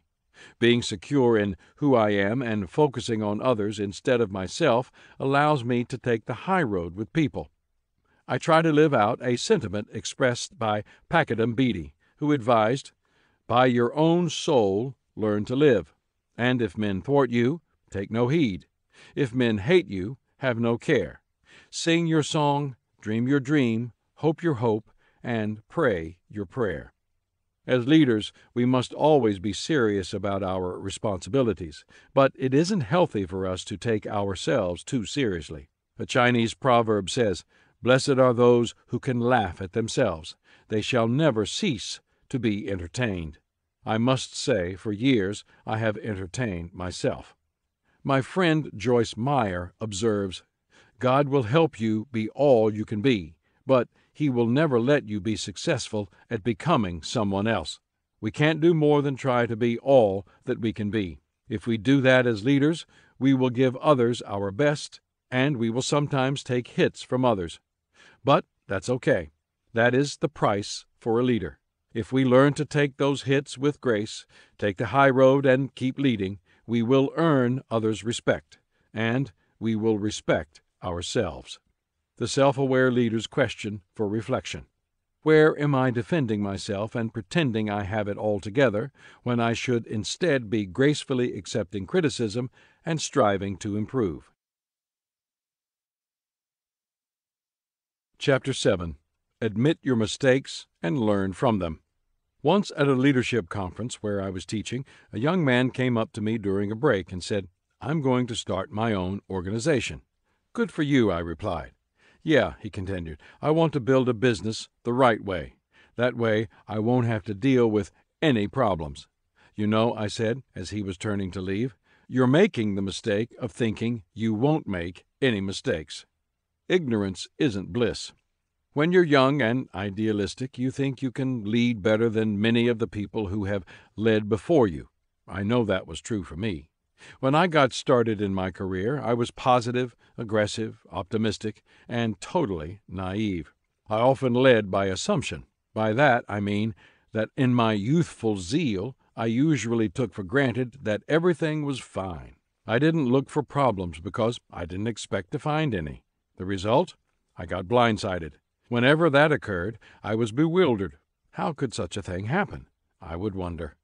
After getting blindsided for the 4th or 5th time, in desperation, I started asking experienced leaders for help. One of those leaders told me something that changed my leadership. He said, "John, the biggest mistake you can make is to not ask what mistakes you are making." That piece of advice set my leadership journey on a new course. It was my introduction to realistic thinking, something I was not accustomed to embracing. As I examined myself, I learned some things.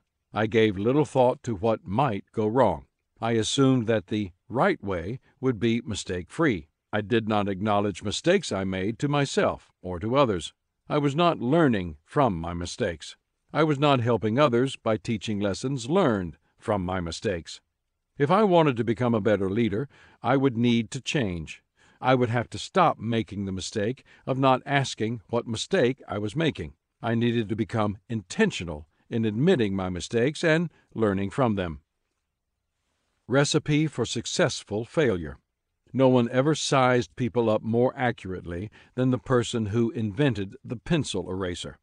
Everyone makes mistakes, large and small. To get maximum attention, make a big mistake. To cause maximum damage, fail to admit it. That will keep you from growing as a leader. When it comes to defining failure or success, it's not about the number of mistakes you make. It's the number of times you make the same mistake. If you want to learn to fail successfully and handle the mistakes you do make with maximum profit, then you need to do the following 5 things. 1. Admit your mistakes quickly. Once, when I was speaking to several CEOs at a conference, I encouraged them to be open about their mistakes and weaknesses with the people they lead. The room became very tense, and I could tell that they were resistant to my advice. During the next break, as I was signing books, the leader of a company asked to see me privately. When I could take a break, we moved away from the others, and he said, "I disagree with your suggestion that we should be open to others about our failures." Then he began to tell me how important it was to put up a strong front and be totally confident in front of your people. I heard him out, but when he was finished, I said, "You are leading others with a wrong assumption." "What is it?" he asked. "You assume that your people don't know your weaknesses, or that they don't see your mistakes," I responded. "Trust me, they do. When you admit your mistakes, it is not a surprise to them. It is a reassurance. They'll be able to look at each other and say, 'Whew, he knows. Now we don't have to keep pretending.' The first step toward anticipating mistakes and learning from the ones you do make is to take a realistic look at yourself and admit your weaknesses. You can't improve as a leader if you're too busy trying to pretend you're perfect. Former U.S. Navy Captain Michael Abershoff writes in his book, It's Your Ship, "Whenever I could not get the results I wanted, I swallowed my temper and turned inward to see if I was part of the problem. I asked myself 3 questions. Did I clearly articulate the goals? Did I give people enough time and resources to accomplish the task? Did I give them enough training?" I discovered that 90% of the time I was at least as much a part of the problem as my people were. Admitting our failures and taking responsibility for them will allow us to go to the next step. 2. Accept mistakes as the price of progress. Psychologist Joyce Brothers asserts, "The person interested in success has to learn to view failure as a healthy, inevitable part of the process of getting to the top. Nothing is perfect in this life, and that includes you. You'd better start getting used to it. If you want to move forward, you're going to make mistakes." Pro Football Hall of Fame quarterback Joe Montana remarked, "As if screwing up on the field in front of millions of TV viewers wasn't enough, the Monday after every game I got to relive my mistakes, over and over again, in slow motion and with commentary from the coaches. Even when we won, we always took time to review our mistakes. When you're forced to confront your mistakes that often, you learn not to take your failures so personally. I learned to fail fast, learned from my mistakes, and move on. Why beat yourself up about it? Just do better next time." Not everyone is willing to confront his mistakes and not take them personally. Because Montana did, he became one of the best players in the history of the NFL. His leadership and ability to handle adversity earned him the nickname Joe Cool. Those qualities also helped him win 4 Super Bowls and be named Super Bowl MVP 3 times. If you want to reach your potential as a leader, accept that mistakes are the price of progress. 3. Insist on learning from your mistakes.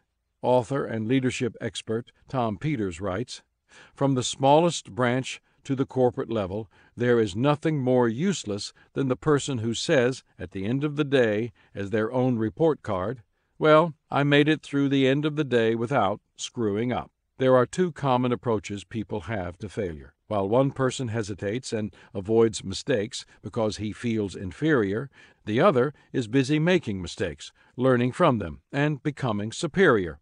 People can either run from mistakes and hurt themselves or learn from them and help themselves. People who try to avoid failure at all costs never learn and end up repeating the same mistakes over and over again. But those who are willing to learn from their failures never have to repeat them again. As author William Saroyan observed, "Good people are good because they have come to wisdom through failure. We get very little wisdom from success." People in leadership need to take their cue from scientists. In science, mistakes always precede the discovery of truth. 4.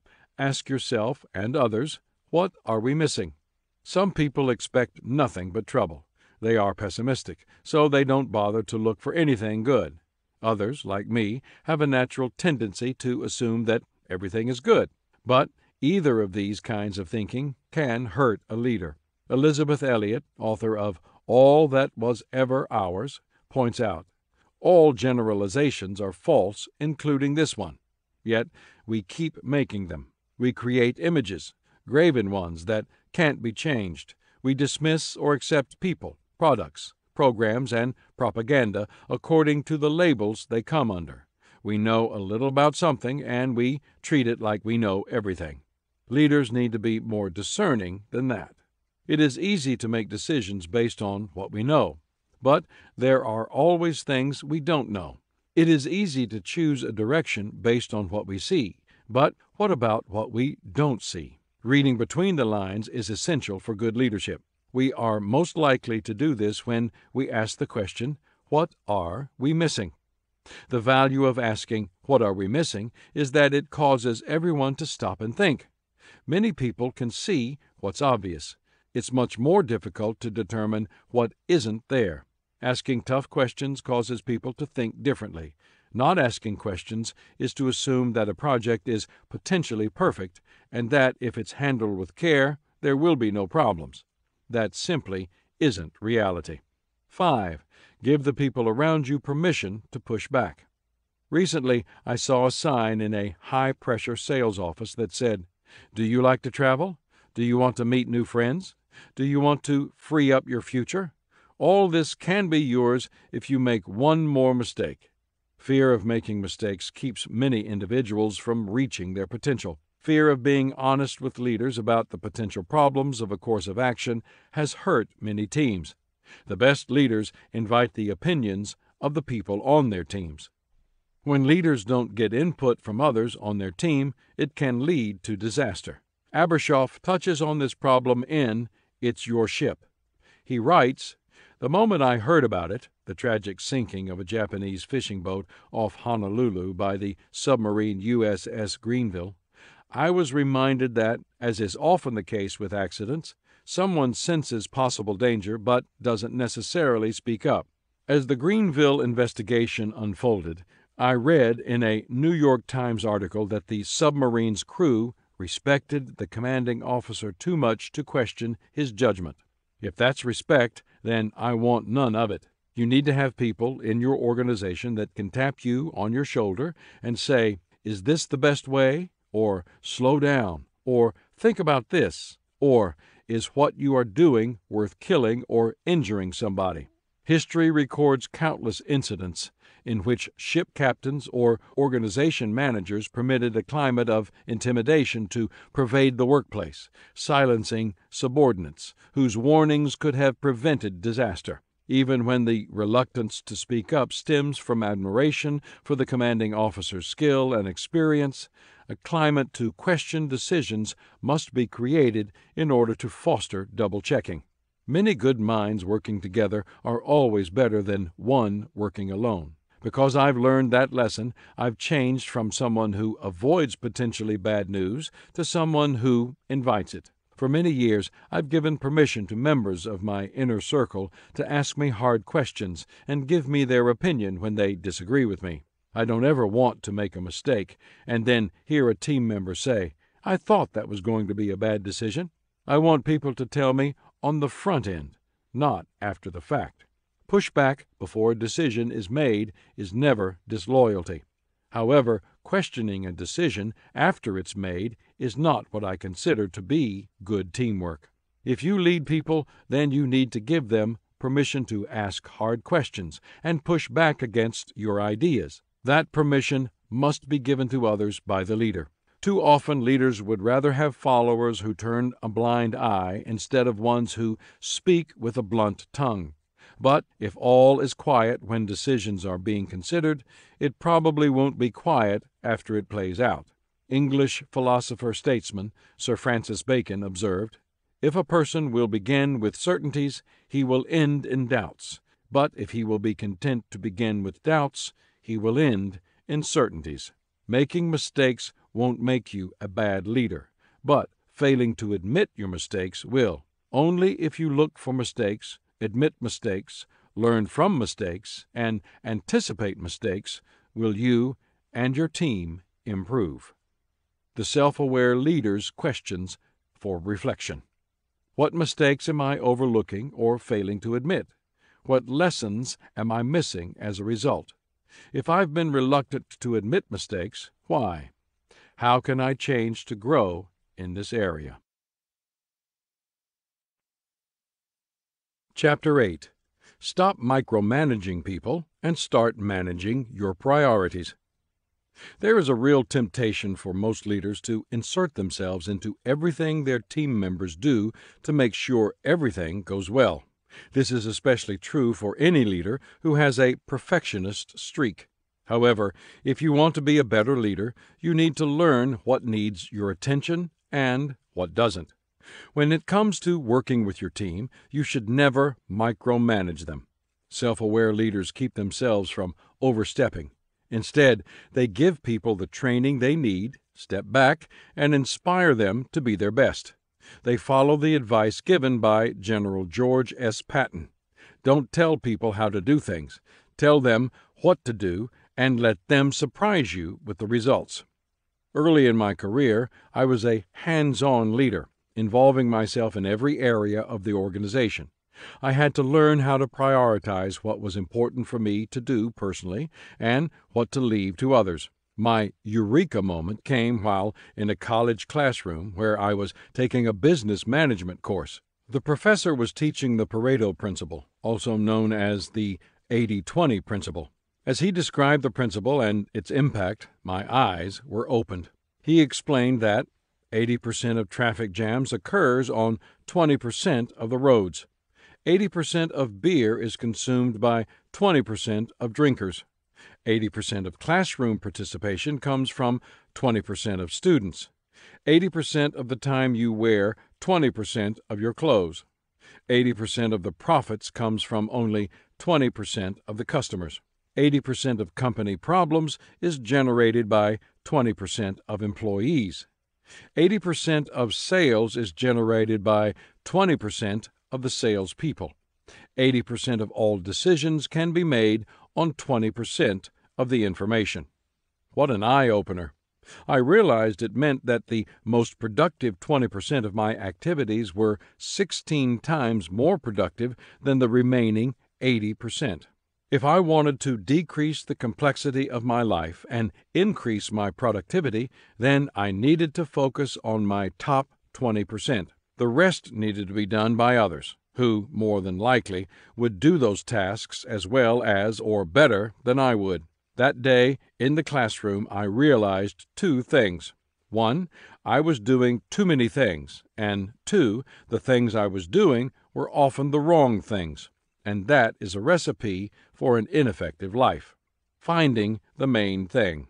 I immediately began to reevaluate the way I was spending my time. I knew I needed to prioritize my schedule, so I started to ask myself 3 questions. What gives me the greatest return? What is most rewarding? What is required of me? My answers would be the key to where I would manage myself. For the things I delegated, I would ask team members to manage themselves. I'm not saying it's always easy to answer those 3 questions. Early in a career, the easiest to answer is usually the one concerning requirements. You can find those answers in a job description if you have one. On the other hand, most people don't start getting a true sense of what gives the greatest return for their effort until they reach their 30s, sometimes even later in life. And what is most rewarding to a person often changes during different seasons of life. As I worked, reflected, and grew, I slowly began discovering the answers to those 3 key questions. My guiding principle was that the purpose of my work was results. If I wanted to accomplish objectives and be productive, I needed to provide forethought, structure, systems, planning, intelligence, and honest purpose to all that I did. But I also knew that I needed to keep things simple. I had read a study of 39 mid-sized companies stating that the characteristic that differentiated the successful companies from the unsuccessful was simplicity. The companies that sold few products to fewer customers and who worked with fewer suppliers than other companies in the same industry were more profitable. Simple, focused operations were more profitable.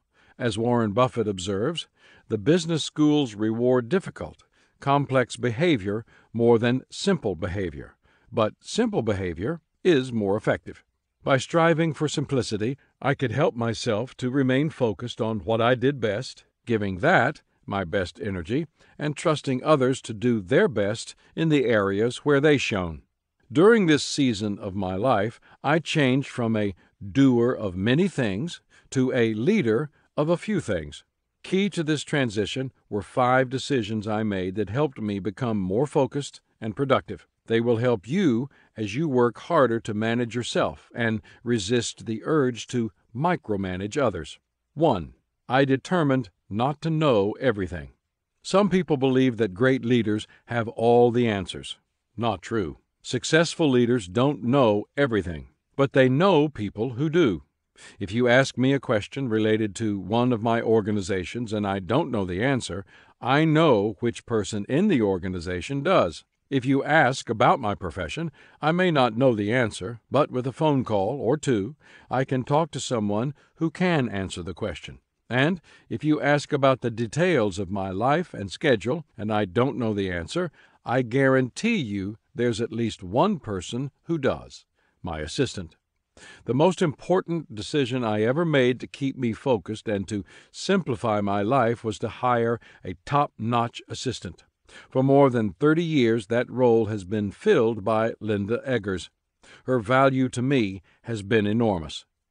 My assistant is the primary hub of information for my life. Everything flows to and through her. I trust her to know everything so that I don't have to. More important, she has learned how to sift information and grasp the most critical details. Remember, only 20% of all the information you receive will give you 80% of what you need to make good decisions. When we communicate, Linda gives me the essential information I need, which enables me to see what to do next, helps me to know why it is important, and empowers me to bring the appropriate resources to bear on the need at hand. For leaders, it's better to know the most important things than to know everything. That's a big step away from micromanaging others. If you're a leader and you don't have a good assistant, you need to try to hire one. That is the first and most important hiring decision every executive needs to make. If you have the right person in place, you can keep your mind on the main thing while your assistant thinks about everything else. If you don't have an assistant or can't afford one, then you need to think about the members of your team with whom you can share the load. Get to know them and give them tasks that play to their strengths. Then get out of their way and allow them to succeed, fail, learn, and grow.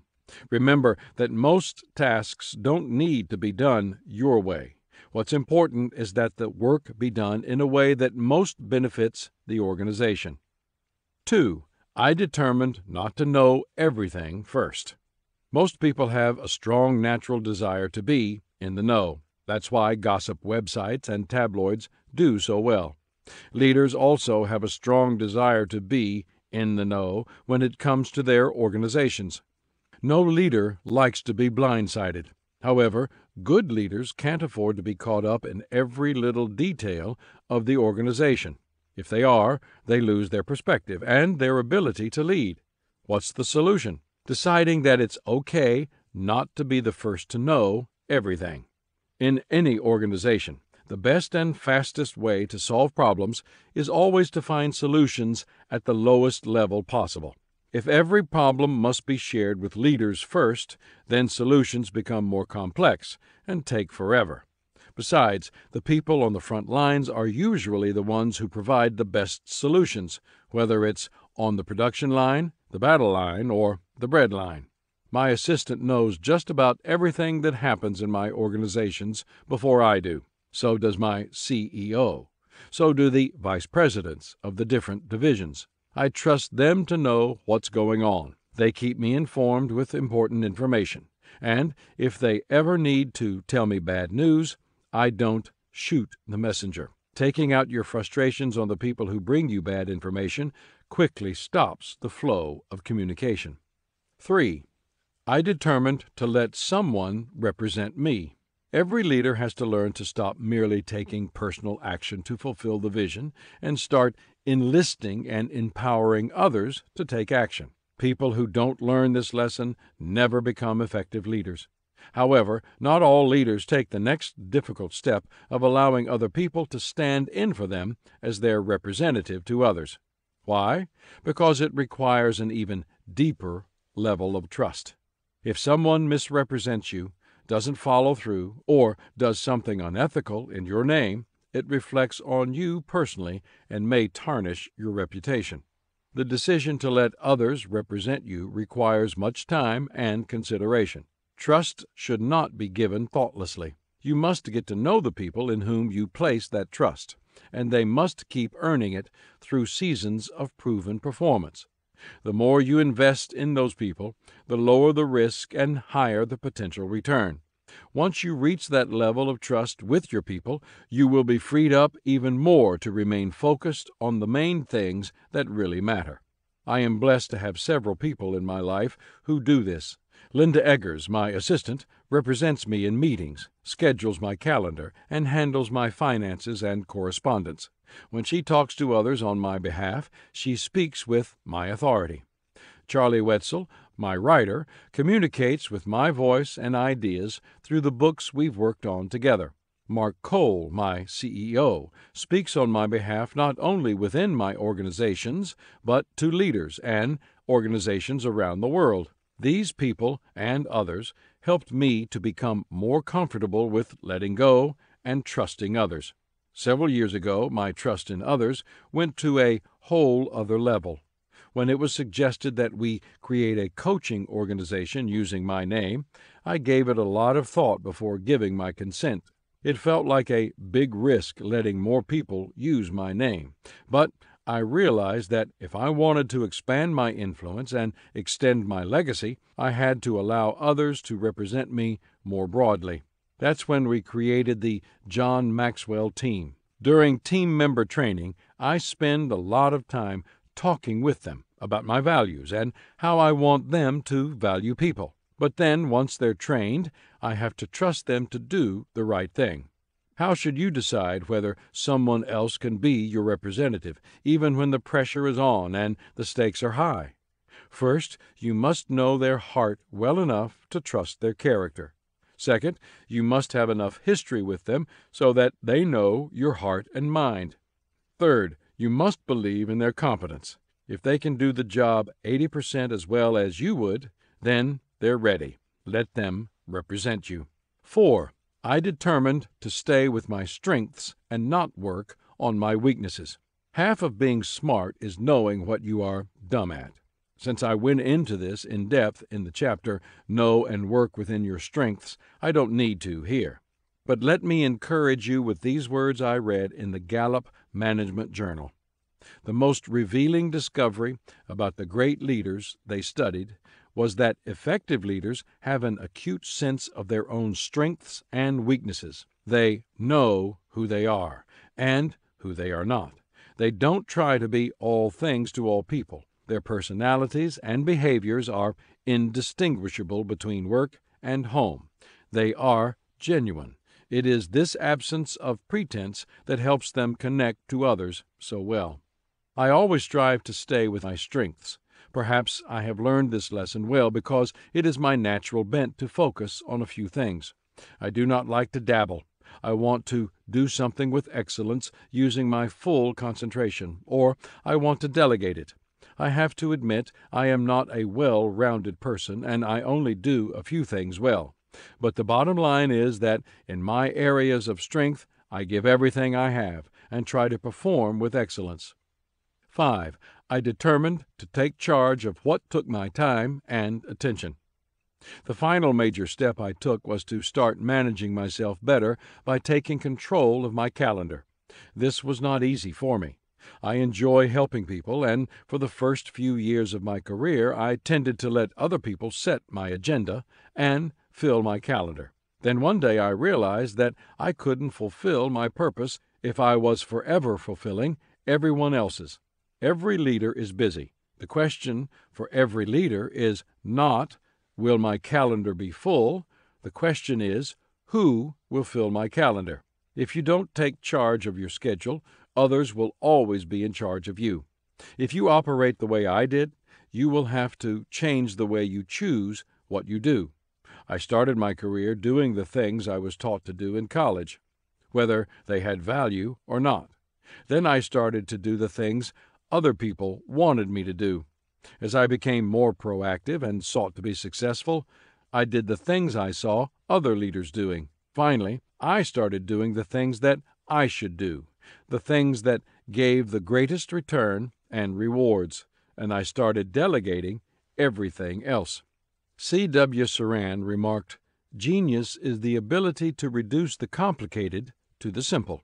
Keeping yourself focused on doing your best instead of micromanaging others requires simplification. If you can simplify your life, you will become more focused, you will possess more energy, and you will experience less stress. Like every decision in life, simplification requires trade-offs.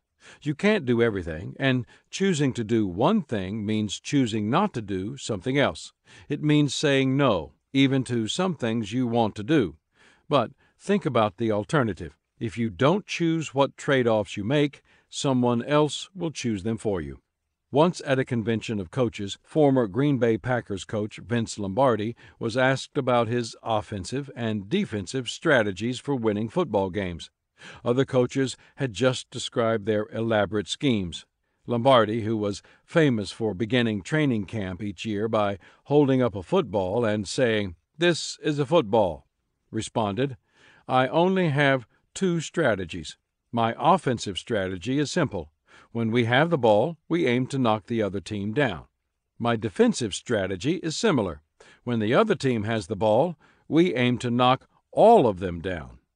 That may sound too simple, but it really is the bottom line for winning games in the NFL. Lombardi empowered his players to do just that, and as a result, they won Super Bowls. When times get tough or deadlines loom, don't clamp down on your people.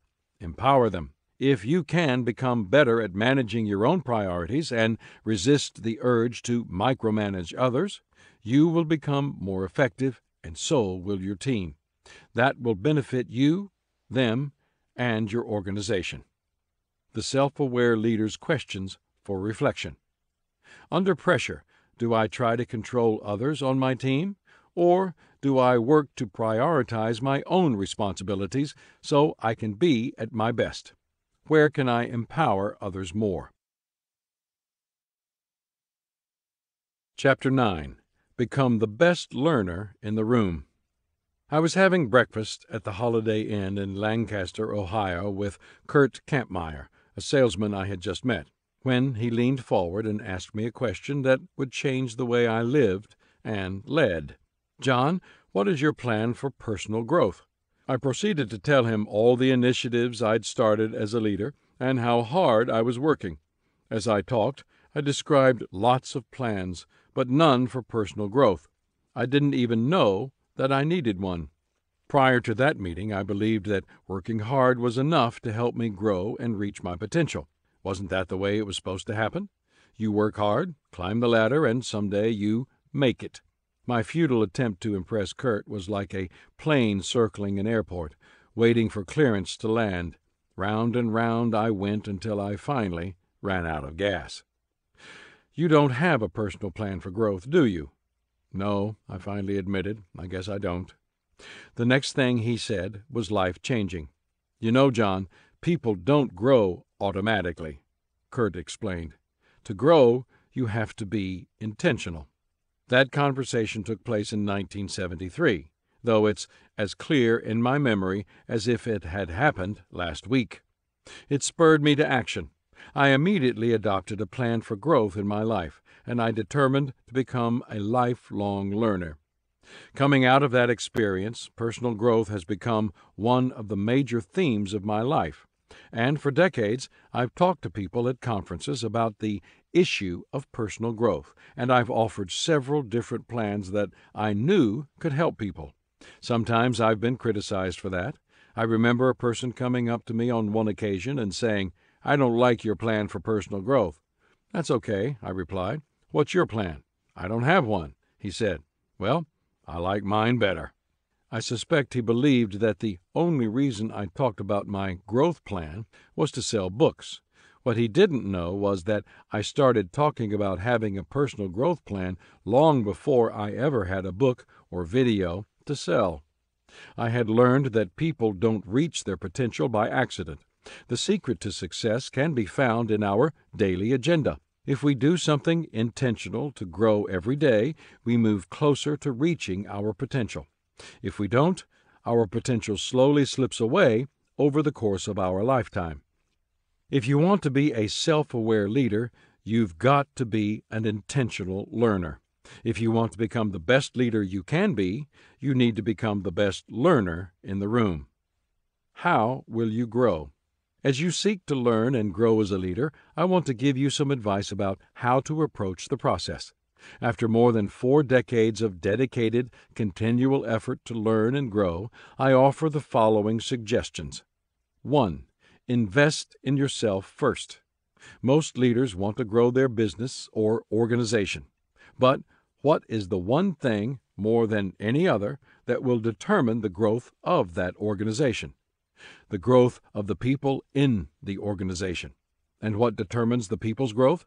The growth of their leader. As leaders, our limitations put lids on the people we lead.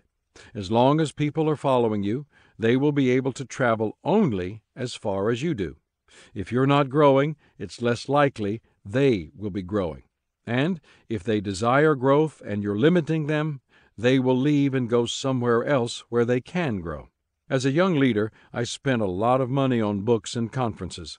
My wife, Margaret, and I had to make trade-offs to do this because we were on a very limited income. We often delayed other important expenditures so that we could invest in ourselves. Though it was difficult, our early investments in growth have compounded over the years, and they have given me a great return by improving my leadership.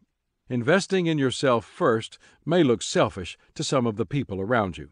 They may even criticize you for it. But if they do, they don't really understand how growth works. When airline flight attendants explain emergency procedures, they tell passengers to put their own oxygen mask on first before putting masks on their children. Is that instruction selfish? Of course not. The children's safety and well-being are dependent upon their parent being able to help them. As a leader, you have responsibility to your people. They are depending on you. If you're in no shape to lead well, where does that leave them? If you look around, you can see a pattern at work in every area of life. Employees get better after their supervisor does. Kids get better after their parents do. Students get better after their teachers do. Customers get better after the salespeople do. Likewise, followers get better after their leaders do. It is a universal principle. President Harry S. Truman said, "You cannot lead others until you first lead yourself. You can lead yourself at your best only if you invest in yourself first." 2. Be a continual learner. When a leader reaches a particular position or level of training, there is a temptation to rest or slack off. That is a dangerous place to be. Rick Warren, author of The Purpose-Driven Life, says, "The moment you stop learning is the moment you stop leading." If you want to lead, you have to learn. If you want to continue to lead, you must continue to learn. This will guarantee that you will be hungry for ever greater accomplishments, and it will help you to maintain credibility with your followers. One of the most influential people in the golf world for many years was Harvey Pinnock, the author of the best-selling Harvey Pinnock's Little Red Book, Lessons and Teachings from a Lifetime of Golf, taught pro players such as Ben Crenshaw, Tom Kite, Kathy Wentworth, Sandra Palmer, and Mickey Wright how to improve their games. When Crenshaw won the Masters tournament in 1995, he broke down and cried afterward because Pinnock, his lifelong mentor, had recently passed away. You may be surprised to learn that Pinnock was largely self-taught. For decades he carried around a little red book in which he jotted down notes and observations to help him improve his game. He was a continual learner, and every time he got better, so did the people he taught. Ironically, Pinnock never intended to publish his notes. He simply planned to hand the book down to his son. But people convinced him to publish all the lessons he had learned over the years. As a result, people are still learning from him and benefiting from his wisdom. In my book, Winning with People, I write about the learning principle, which says every person we meet has potential to teach us something. Maintaining an attitude of teachability is essential for being a continual learner. Contrary to popular belief, the greatest obstacle to discovery isn't ignorance or lack of intelligence. It's the illusion of knowledge. One of the great dangers of life is believing that you have arrived. Leaders who lack self-awareness often mistakenly believe that. If that happens to you, you're done growing. Self-aware leaders don't see learning or achievement as a fixed destination to head for, and, having arrived, to settle into, completed, and finished. Not once have I heard a continual learner describe looking forward to arriving at the end of life's challenges. They are always looking further ahead and continue to exhibit an excitement, a curiosity, or a sense of wonder. One of their most engaging characteristics is their infectious desire to keep moving into the future, generating new challenges, and believing there is more to learn and accomplish. They understand that you can't conquer the world by staying in a safe harbor. What kind of attitude do you have when it comes to learning? I've observed that people fall into one of several categories. They live in one of three zones. The challenge zone. I attempt to do what I haven't done before. The comfort zone. I do what I already know I can do. The coasting zone. I don't even do what I've done before. Everyone starts out in the challenge zone. As babies, we have to learn to eat, talk, and walk. Then we go to school and keep learning.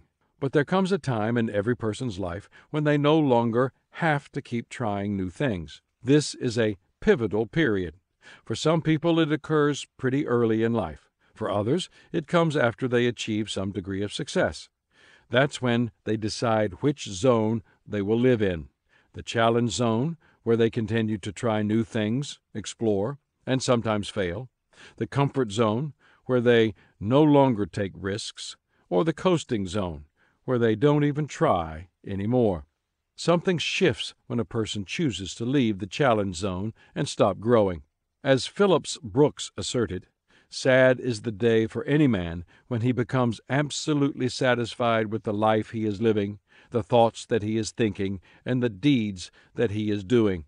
When there ceases to be forever beating at the doors of his soul a desire to do something larger which he seeks and knows he was meant and intended to do.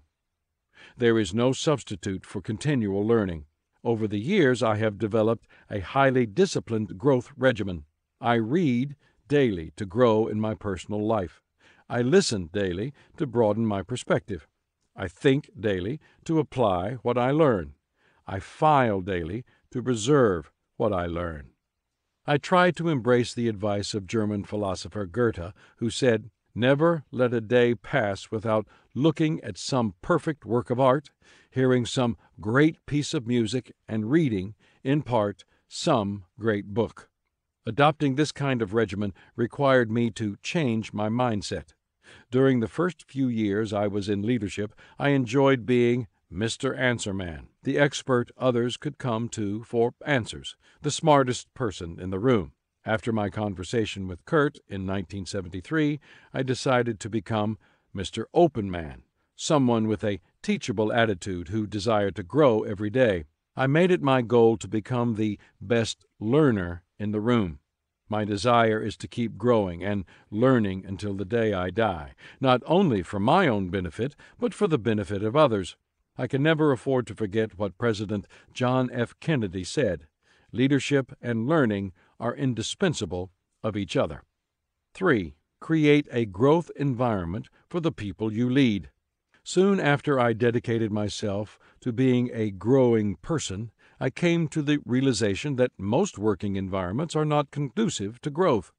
I saw that many of my old friends did not want to keep growing. In their minds, they had paid their dues by attending and graduating from college. As far as they were concerned, they knew enough. They were done.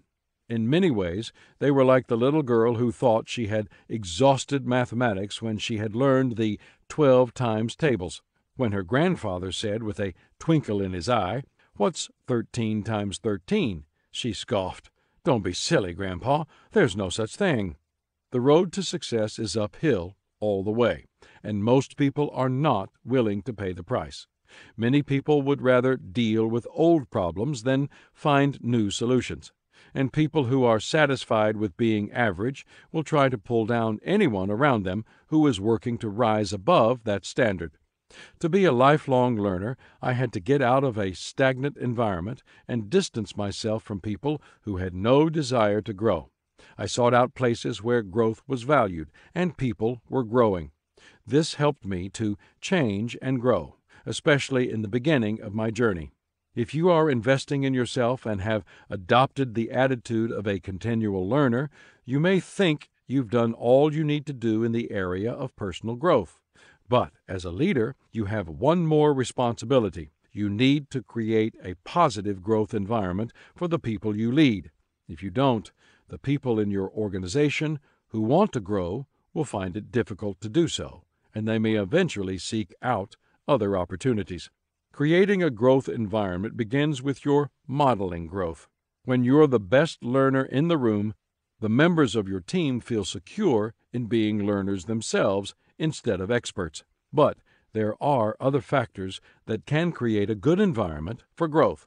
In a good growth environment, team members can look around and say to themselves, "Others are ahead of me. I am continually challenged. My focus is forward. The atmosphere is affirming. I am often out of my comfort zone. I wake up excited. Failure is not my enemy. Others around me are growing. People desire change. Growth is modeled and expected of me."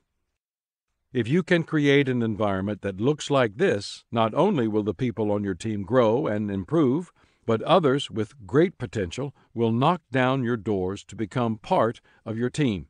It will transform your organization. The people difference. If you have not been focused on learning and have fallen to either the comfort zone or the coasting zone, then you may need to look for help to change. The good news is that help is all around you. Walt Disney remarked, "I am part of all that I have met." The secret to your growth can be found in the people who surround you. People's attitudes and actions rub off on one another. My father loves to tell the story of the man who tried to enter his mule in the Kentucky Derby. He was immediately rejected and rebuked. "Your mule has no chance of winning a race against thoroughbreds," the race organizers chided. "I know," the man replied, "but I thought the associations would do him some good." Being around people who are better than we are tends to motivate us to stretch and improve ourselves. That is not always comfortable, but it is always profitable. It's said that whenever the great poet Emerson saw the great essayist Thoreau, they would ask each other, "What has become clearer to you since last we met?" Each wanted to know what the other was learning. Great people desire to bring out the greatness in others. Small people will try to put the same limits on you that they have put on themselves. I have Kurt to thank for helping me understand the value of growth so early in my career. Within a year of my conversation with him, I could tell that I was learning, growing, and changing, and I am continuing to grow. I'm still reading, I'm still asking questions, I'm still making appointments to meet with people who can teach me. It's said that the Tatar tribes of Central Asia used to have a curse that they would use on their enemies. They didn't tell them to get lost or to drop dead. Instead, they would say, May you stay in one place forever. What a horrible thought. The self-aware leader's questions for reflection. When I'm meeting with my team or colleagues, is my desire to be the expert or to learn? How often do I simply listen?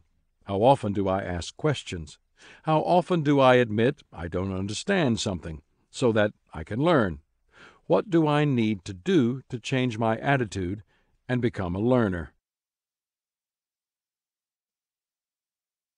Chapter 10. Judge your leadership by the success of your team. When I was in my late 20s, I attended a conference where Lee Roberson was a speaker. He made a statement during a session that inspired me and changed my life. Roberson said, "Everything rises and falls on leadership." By that, he meant that leaders have the power to make things better or worse for the people who follow them. Wherever you have good leaders, the team gets better, the department or division gets better, the organization gets better, and wherever you have bad leaders, everyone around them has a tougher time being successful. Leadership makes every endeavor either better or worse. The moment I heard that statement, I understood intuitively that it was true. That statement soon became my theme. It has been a major inspiration and motivation for me for over 40 years. It has been the foundation of the 21 irrefutable laws of leadership, including the law of the lid, which states leadership ability determines a person's level of effectiveness. And it has influenced how I see everything that happens around me. The leader is responsible. The more you understand leadership, the more you see how leaders impact things around them. A few years after I heard Roberson speak, along with millions of other Americans, I watched Jimmy Carter and Ronald Reagan debate one another prior to the 1980 presidential election. Most people agreed that the debate turned on a question that Reagan asked the American people. He said, "Next Tuesday is Election Day. Next Tuesday, all of you will go to the polls and stand there in the polling place and make a decision. I think when you make that decision, it might be well if you would ask yourself, are you better off than you were 4 years ago? Is it easier for you to go buy things in the store than it was 4 years ago? Is there more or less unemployment in the country than there was 4 years ago?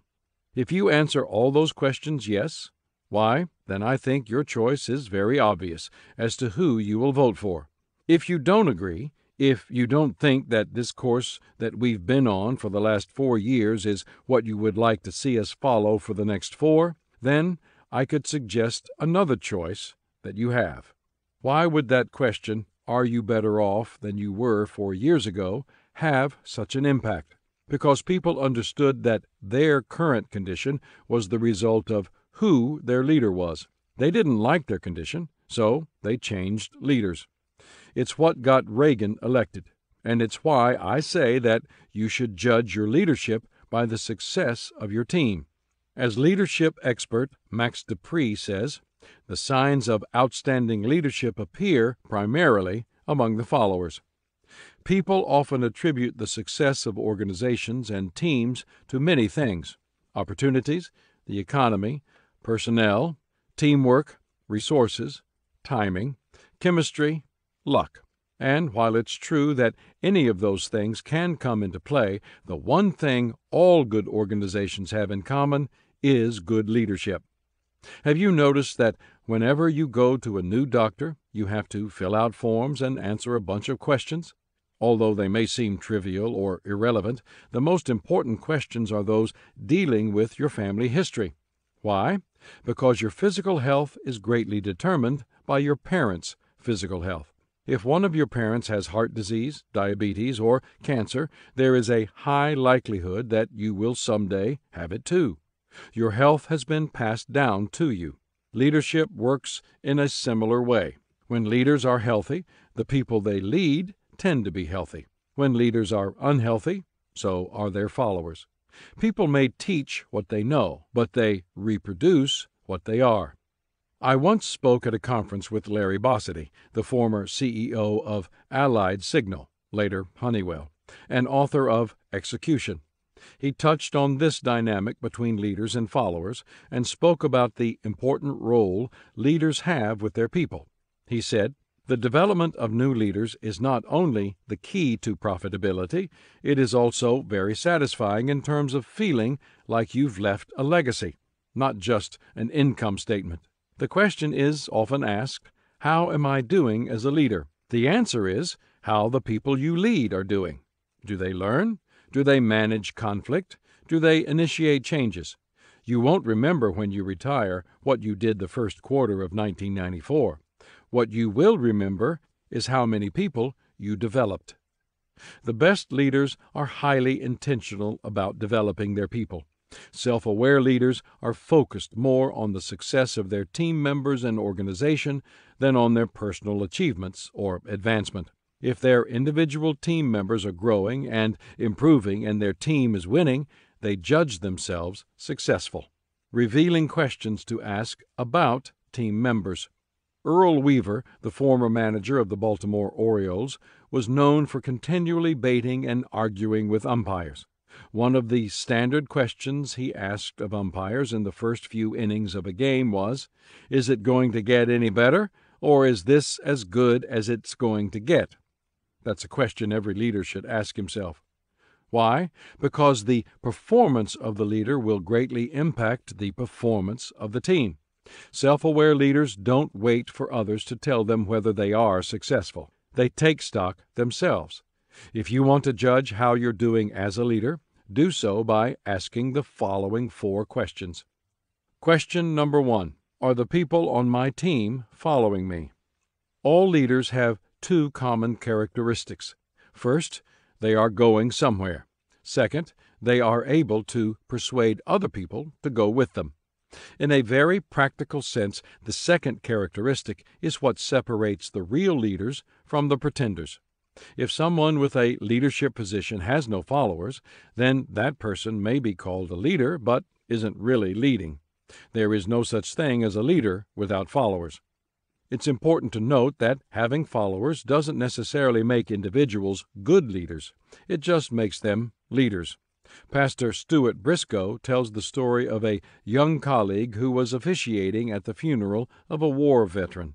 The dead man's military friends wanted to have some role in the service at the funeral home, so they requested that the pastor lead them down to the casket, stand with them for a solemn moment of remembrance, and then lead them out through the side door. The young pastor did exactly that. There was only one problem. He picked the wrong door. With military precision, he marched the men into a broom closet. The whole group then had to beat a hasty, confused retreat in full view of the mourners. When a leader knows where he is going, and the people know that the leader knows where he is going, they begin to develop a healthy trust. This relationship of trust grows as the leader demonstrates continuing competence. Every time a good leader makes the right moves with the right motives, the relationship strengthens and the team gets better.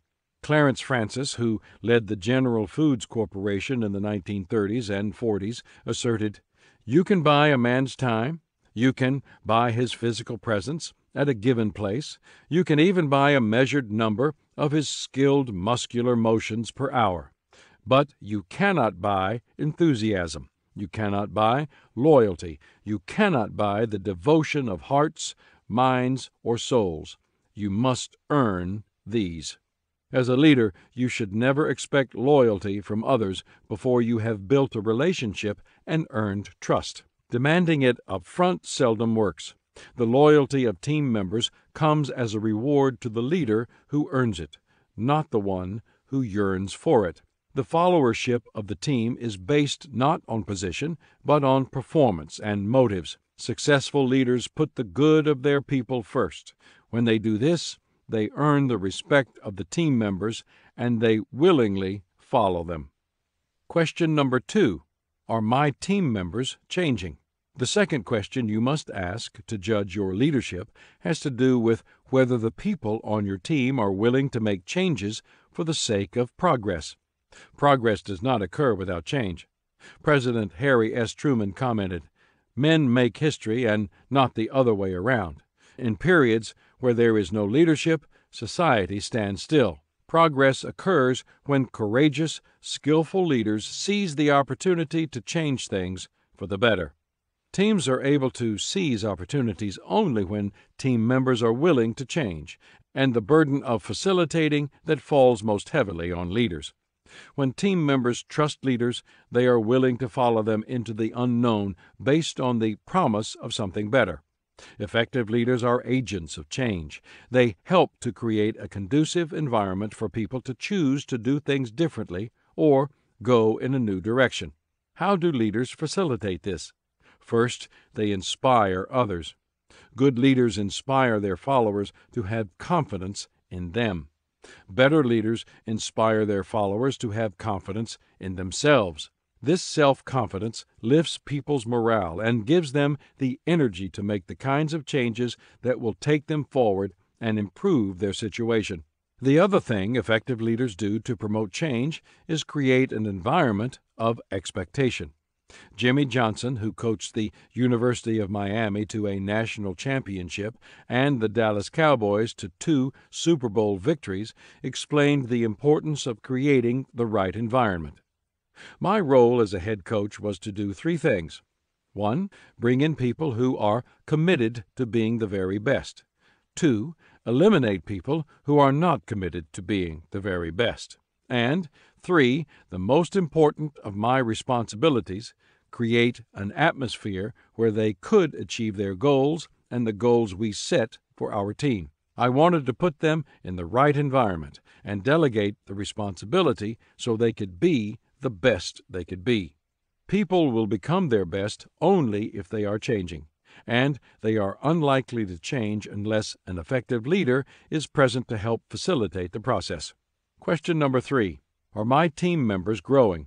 Willingness to change on the part of the team can help an organization to improve, but for an organization to reach its highest potential, team members need to be willing to do more than just change. They need to keep growing. Author Dale Galloway says, "The growth and development of people is the highest calling of a leader." I couldn't agree more. There is a lot of talk in the business community about finding and recruiting good people, and I acknowledge that it is important. But even if you find the best people you can, if you don't develop them, your competitor who is developing the people in their organization will soon pass you by. The responsibility for developing people falls on the leader, and that means more than just helping people to acquire job skills. The best leaders help people with more than their jobs. They help them with their lives. They help them to become better people, not just better workers. They enlarge them, and that has great power because growing people create growing organizations. Walter Bruckhart, former vice president of Circuit City, remarked that the top 5 factors of excellence in an organization are people, people, people, people, and people. I believe that is true, but only if you are helping those people to grow and reach their potential. And that's not always easy for a leader. It can exact a high price. As a leader, my success in developing others will depend upon the following: my high valuation of people. This is an attitude issue. My high commitment to people. This is a time issue. My high integrity with people. This is a character issue. My high standard for people. This is a goal-setting issue. My high influence over people. This is a leadership issue. These core principles for people development are undergirded by a leader's belief in the people. If leaders don't believe in their people won't believe in themselves. And if they don't believe in themselves, they won't grow. That may sound like a heavy weight of responsibility on a leader, but that's just the way it is. If the people aren't growing, it's a reflection on the leader. Question number 4. Are the members of my team succeeding? Basketball coach Pat Riley, who has led 2 different teams to NBA championships, comments, "I think the ways a leader can measure whether or not he or she is doing a good job is, 1. through wins or losses, 2, through the bottom line, and 3, through the subjective and objective visual analysis of how individuals are improving and growing. If individuals are getting better results, I think the whole product is improving. The bottom line in leadership is always results. Leaders may impress others when they succeed, but they impact others when the people on their team succeed. If a team, department, or organization isn't being successful, the responsibility ultimately falls on the leader. It's been my experience that successful people who are not naturally gifted in leadership sometimes have a difficult time transitioning from achiever to leader. They are used to performing at a high level, doing tasks with excellence, reaching their goals, achieving financially, and they judge their progress by those things. When they become leaders, they often expect everyone else to perform at the level they did and to be self-motivated. And if the people on their team don't perform as expected, they ask, "What's wrong with them?" Effective leaders think differently. They understand that they have a role in their followers' achievement, and that their success as leaders is measured by the performance of their people. They take a hand in helping others perform at a high level. If they look at the people and see that they aren't following, changing, growing, and succeeding, they ask, "What's wrong with me?" and "What can I do differently to help the team win?" I love helping other people to succeed because I find it highly rewarding. I once received a note from Dale Bronner, a gifted leader that I mentored. In it, he said, "John, you have added value to me by exposing me to things I have not experienced, equipping me with resources to expand my mind, teaching me principles which serve as guardrails for my life, and by providing me an avenue through which I can be accountable in a mentoring relationship. John, you have provided something for my head, my heart, and my hands, which all make me a more valuable person to serve others. That's the reason I lead and mentor others. Their success is my success, and the older I get, the more I enjoy seeing others succeed. Leadership is meant to lift others. Peter Drucker observed, "Leadership is the lifting of a man's vision to higher heights, the raising of a man's performance to a higher standard, the building of a man's personality beyond its normal limitations." In other words, what Drucker was saying is, judge your leadership by the success of your team. If the men and women working with you are growing, improving, working together, and winning, then you're doing well as a leader. The self-aware leader's questions for reflection. How successful is my team? In what ways should I take responsibility for their shortcomings, and how can I help them improve? How should I become a better leader? Chapter 11. Take the longer road that leads to higher leadership. In 1995, I faced one of the most difficult decisions of my life. I was 26 years into a highly successful career. I was in as good a position as I could be. I was 48 years old and at the top of my game. The church I was leading was, at that time, the flagship of the denomination, and it had a positive national reputation. I was respected, and I had influence not only in my own organization, but beyond it, among other leaders in my profession. All that, plus I lived in San Diego, California, one of the most beautiful cities in the country. I was in an ideal situation, both financially and professionally. I believe I could have settled in there and stayed until I retired.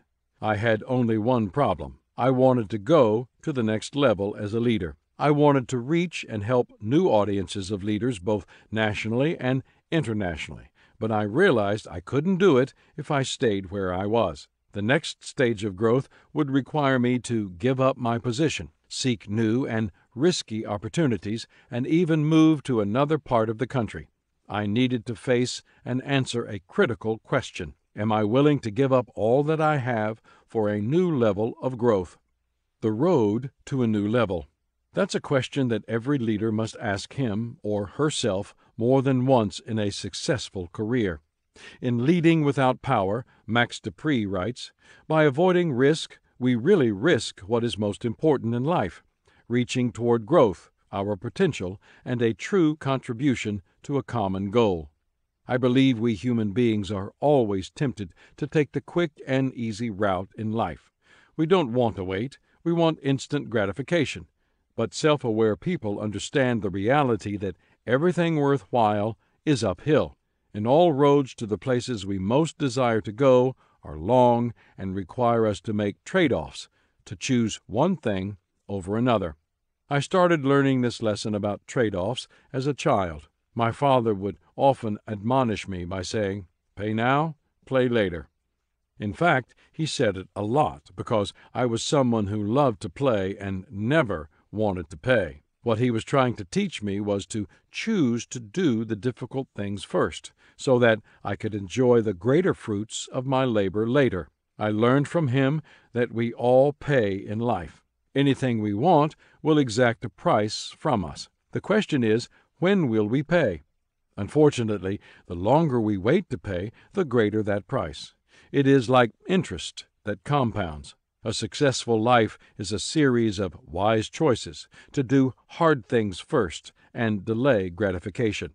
In my career, over and over I have traded security for opportunity. I've given up what many would consider an ideal position so that I could grow as a leader or make a bigger impact. I have always tried to make the choices that ultimately lead to the higher level of leadership.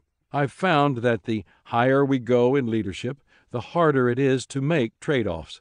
Why? We have so much more to risk.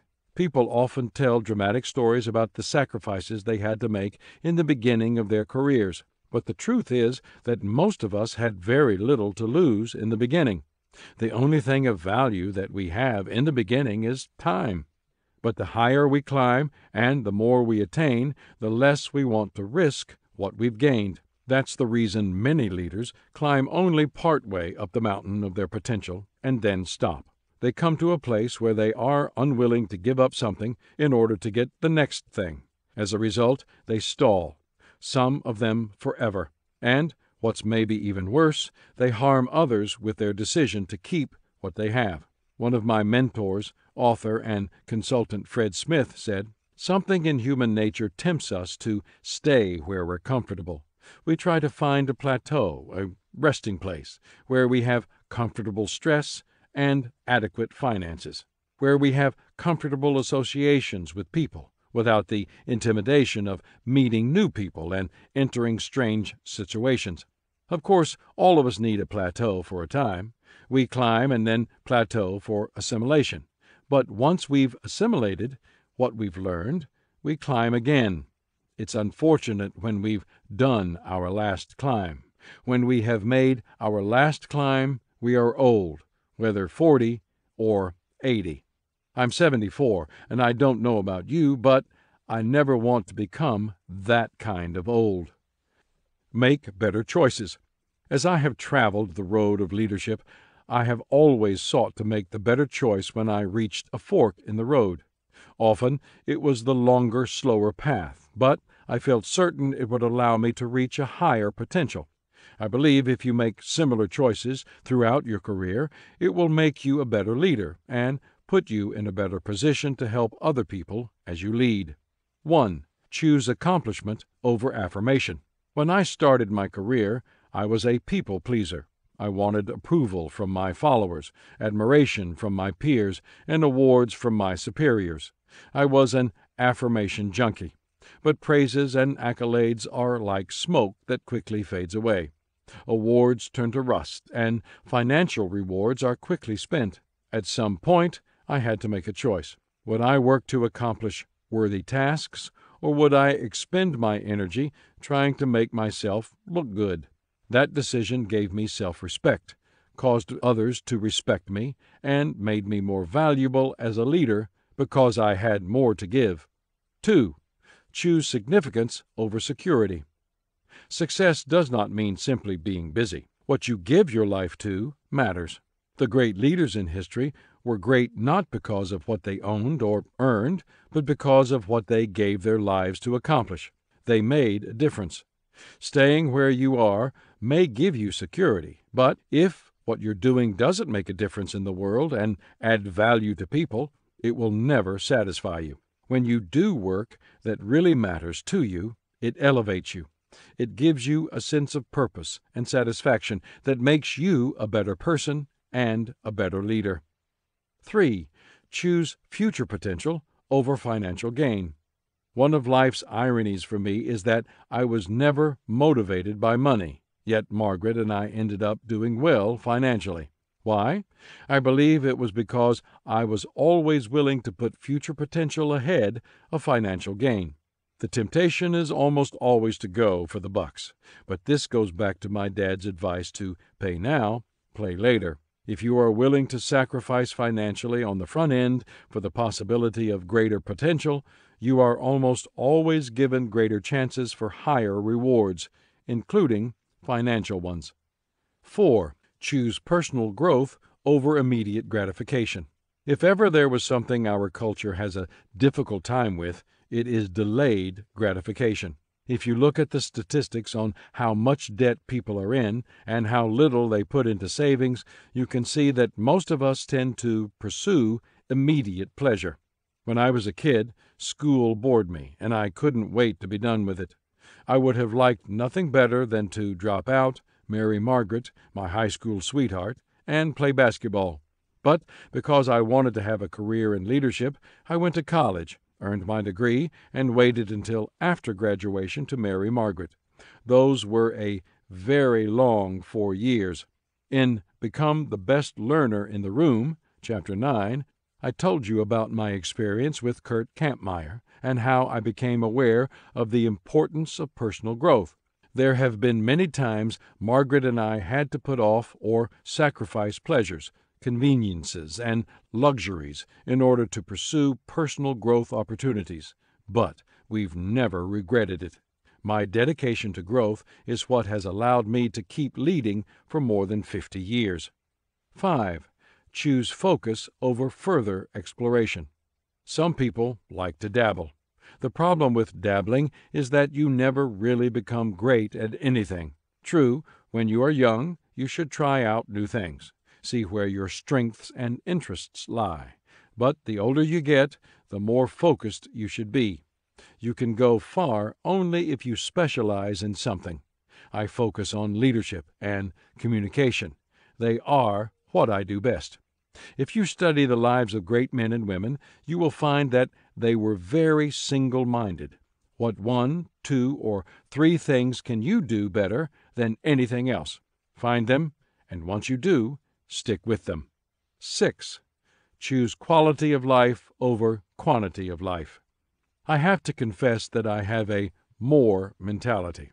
If 1 is good, 4 is better. If somebody says he can hit a goal of 20, I encourage him to reach for 25. When I teach a 1-hour leadership lesson, I want to put so much content in it that the people have a hard time taking notes. I want to add as much value as possible to them. Because of this natural inclination, I've often had very little margin in my life. For years my calendar was booked solid. I took very little time to relax. I remember once asking my brother and his wife to come visit me, and Larry replying, "No, you're too busy. If we come, we won't ever see you." I once read that the president of a large publishing company sought out a wise man to get his advice. After describing the chaos that was his life, he silently waited to hear something of value from the sage. The older man at first said nothing. He simply took a teapot and began pouring tea into a cup, and he kept pouring until the tea overflowed and began to cover the table. "What are you doing?" the businessman exclaimed. "Your life," responded the wise man, "is like a teacup, flowing over. There's no room for anything new. You need to pour out, not take more in." It has been very difficult for me to change my mindset from quantity to quality. Honestly, I'm still working on it. Having a heart attack in 1998 certainly made an impact on me in this area. So did having grandchildren. I now carve out more time for the really important things in my life. I suggest you do the same. 7. Choose excellent over acceptable. This one is so obvious that it almost goes without saying. People do not pay for average. They are not impressed by anything that is merely acceptable. Leaders cannot rise on the wings of mediocrity. If something is worth doing, give it your best, or don't do it at all. Does it take longer to perform with excellence? Of course. Will it cost you more? Yes, but you will never regret giving your best. 8. Choose multiplication over addition. When people make the shift from doer to leader, they greatly increase the impact that their lives can make. It is a significant jump because, as I assert in the 17 indisputable laws of teamwork, one is too small a number to achieve greatness. However, there is another jump that is more difficult and has even greater significance: changing from adder to multiplier. Leaders who gather followers add to what they can accomplish. Leaders who develop leaders multiply their ability. How is that? For every leader they develop or attract, they gain not only that individual's horsepower, but the horsepower of all the people that person leads. It has an incredible multiplying effect. All great leaders, regardless of where or when they lead, are leaders of leaders. To go to the highest level of leadership, you must learn to be a multiplier. 9. Choose a second half over another first half. In his book, Halftime, Bob Buford says that most people who are successful in the first half of their lives try to do the second half of their lives in the same way. What he's really saying is that they reach a plateau, and then they repeat their first half again. Why? Because it's much easier to stick with what's familiar. Don't fall into that trap. When you get the chance, choose your second half. Don't just let a rerun of your first half happen. Once you have become successful, transition to doing something of significance. Invest in people. Do things that will live on after you are gone. If you are in the first half, keep paying the price so that you have something to offer in your second half. If you're in your second half, make the transition. Are you willing to give up to go up? Being a good leader means being able to make good choices, not only for the members of your team, but for others. You have to let go of one thing in order to grasp a new one. People naturally resist that. We want to stay in our comfort zone, keep what's familiar. Sometimes circumstances are such that they force us to make a choice. But more often than not, if we want to make positive trades in our lives, we have to remain open to them. During the Civil War, President Abraham Lincoln was asked by the Army to raise an additional 500,000 recruits to fight. It was an action that was sure to be unpopular with the public. Lincoln's political advisers strongly recommended that he turn it down, since they thought honoring the request would prevent his re-election. But Lincoln's decision was firm. "It is not necessary for me to be re-elected," he said. "But it is necessary for the soldiers at the front to be reinforced by 500,000 men, and I shall call for them. If I go down under the act, I will go down with my colors flying." Lincoln is considered one of our greatest presidents because he was willing to make hard choices for the sake of the people he led and served. That is the kind of attitude all leaders need to possess. Every new level of growth we hope to experience as leaders calls for a new level of change. You cannot have one without the other. If you want to be a better leader, get ready to make some trades. The self-aware leader's question for reflection: where am I currently taking the shorter or easier road instead of making the more difficult choice that is likely to help my team or make me a better leader in the long run? Chapter 12. Credit others for your success. In 1998, Jeffrey Katzenberg and DreamWorks SKG produced an animated feature film called The Prince of Egypt. The movie was about Moses, who grew up in Egypt as a member of Pharaoh's household and eventually guided the children of Israel out of Egyptian bondage. As the movie was being made, the producers invited a few religious leaders to consult with them about it. I had the privilege of being one of those leaders. The experience was very enlightening to me, as I was able to observe some of what happened behind the scenes during the making of that film.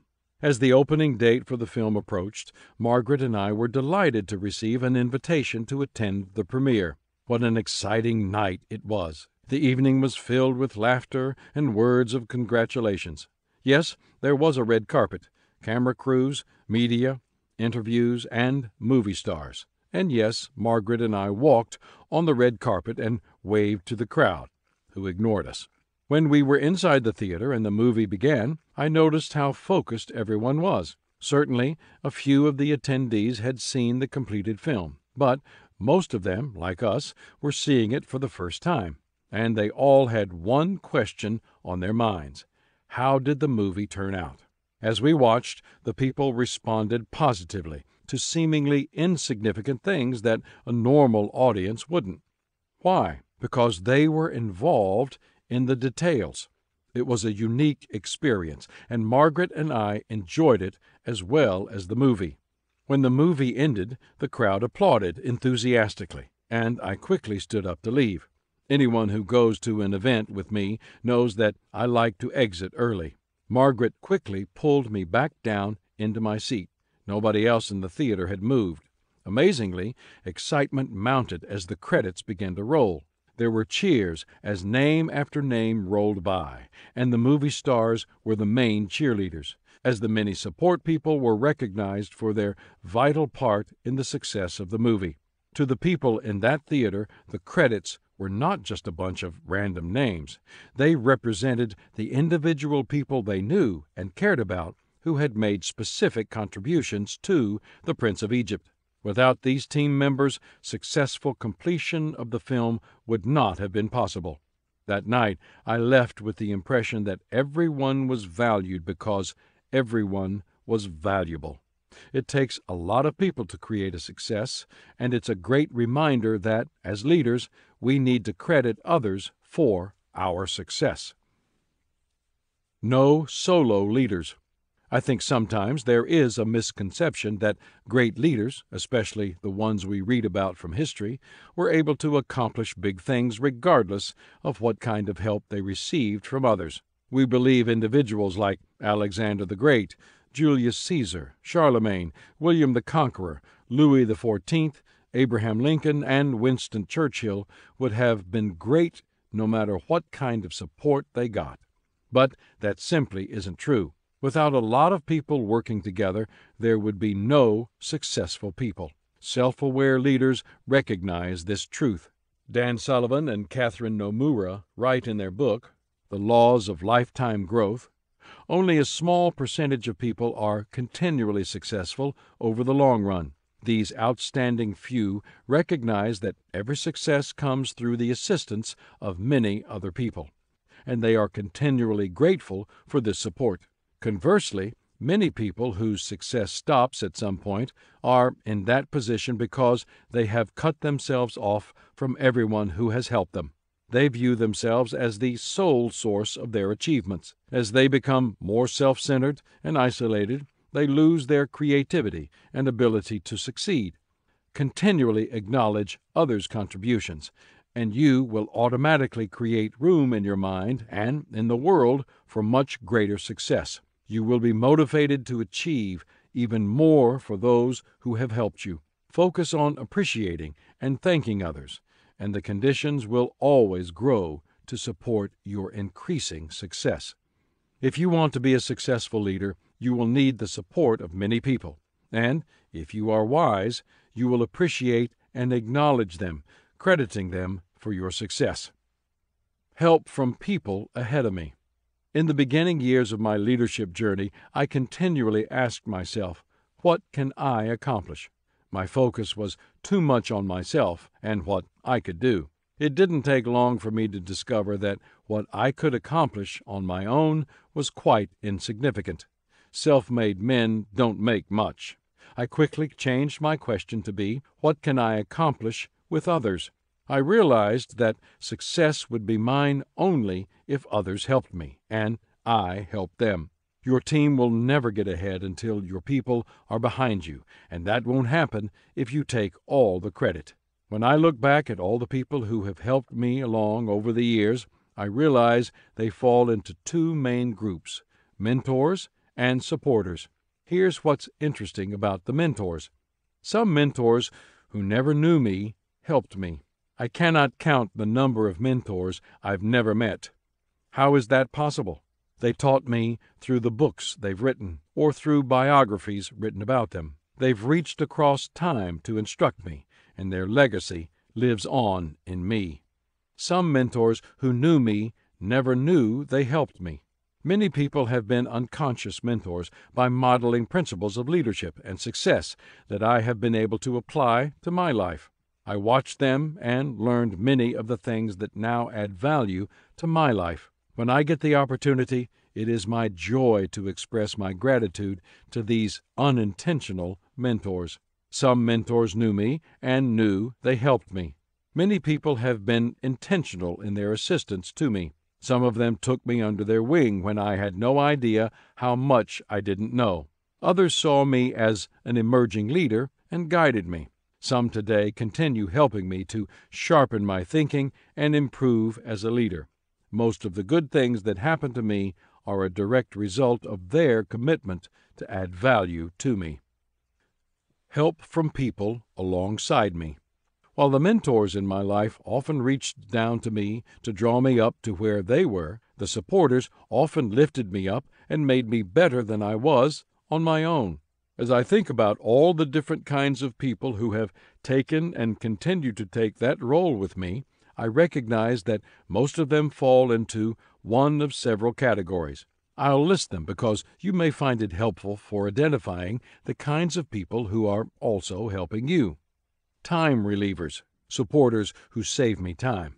Gift complementers, supporters who do things I am not gifted to do. Team players, supporters who add value to me and my team. Creative thinkers, supporters who solve problems and give me options. Door closers, supporters who complete assignments with excellence. People developers, supporters who develop and raise up other leaders and producers. Servant leaders, supporters who lead with the right attitude. Mind stretchers, supporters who expand my thinking and my spirit. Relational networkers, supporters who bring other people into my life who add value to me. Spiritual mentors, supporters who encourage me in my faith walk. Unconditional lovers, supporters who know my weaknesses yet love me unconditionally. I am so grateful to these people.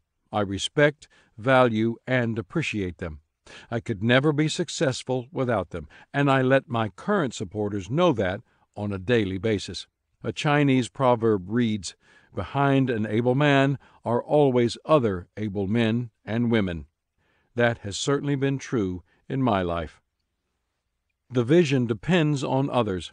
I had a lot of big dreams in my life, but God has never given me one that I could accomplish on my own. And because my dreams are always bigger than I am, I have only two choices. I can give up, or I can get help. I choose to ask for help. I have been blessed to be supported by the teams at the John Maxwell Company, Equip, the John Maxwell Team, and the John Maxwell Leadership Foundation, JMLF. At 74, I continue to pursue my dreams with the help of others.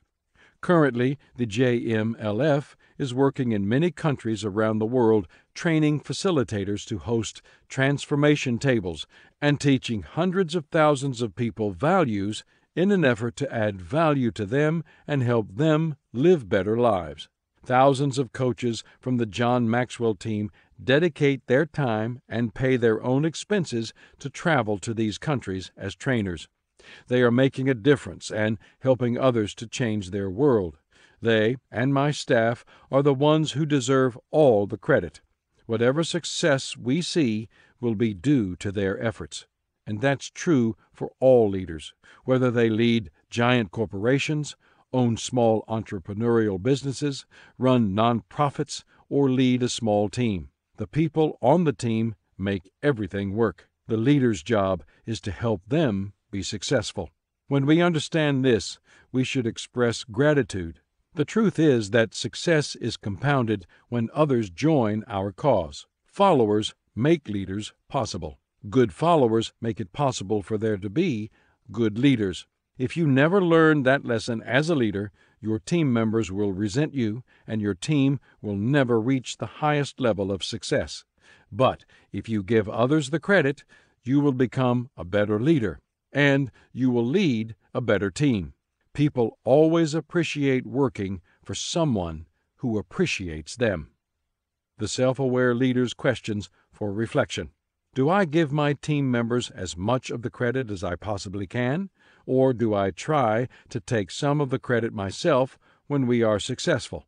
How can I change my attitude and express gratitude and appreciation for them every day?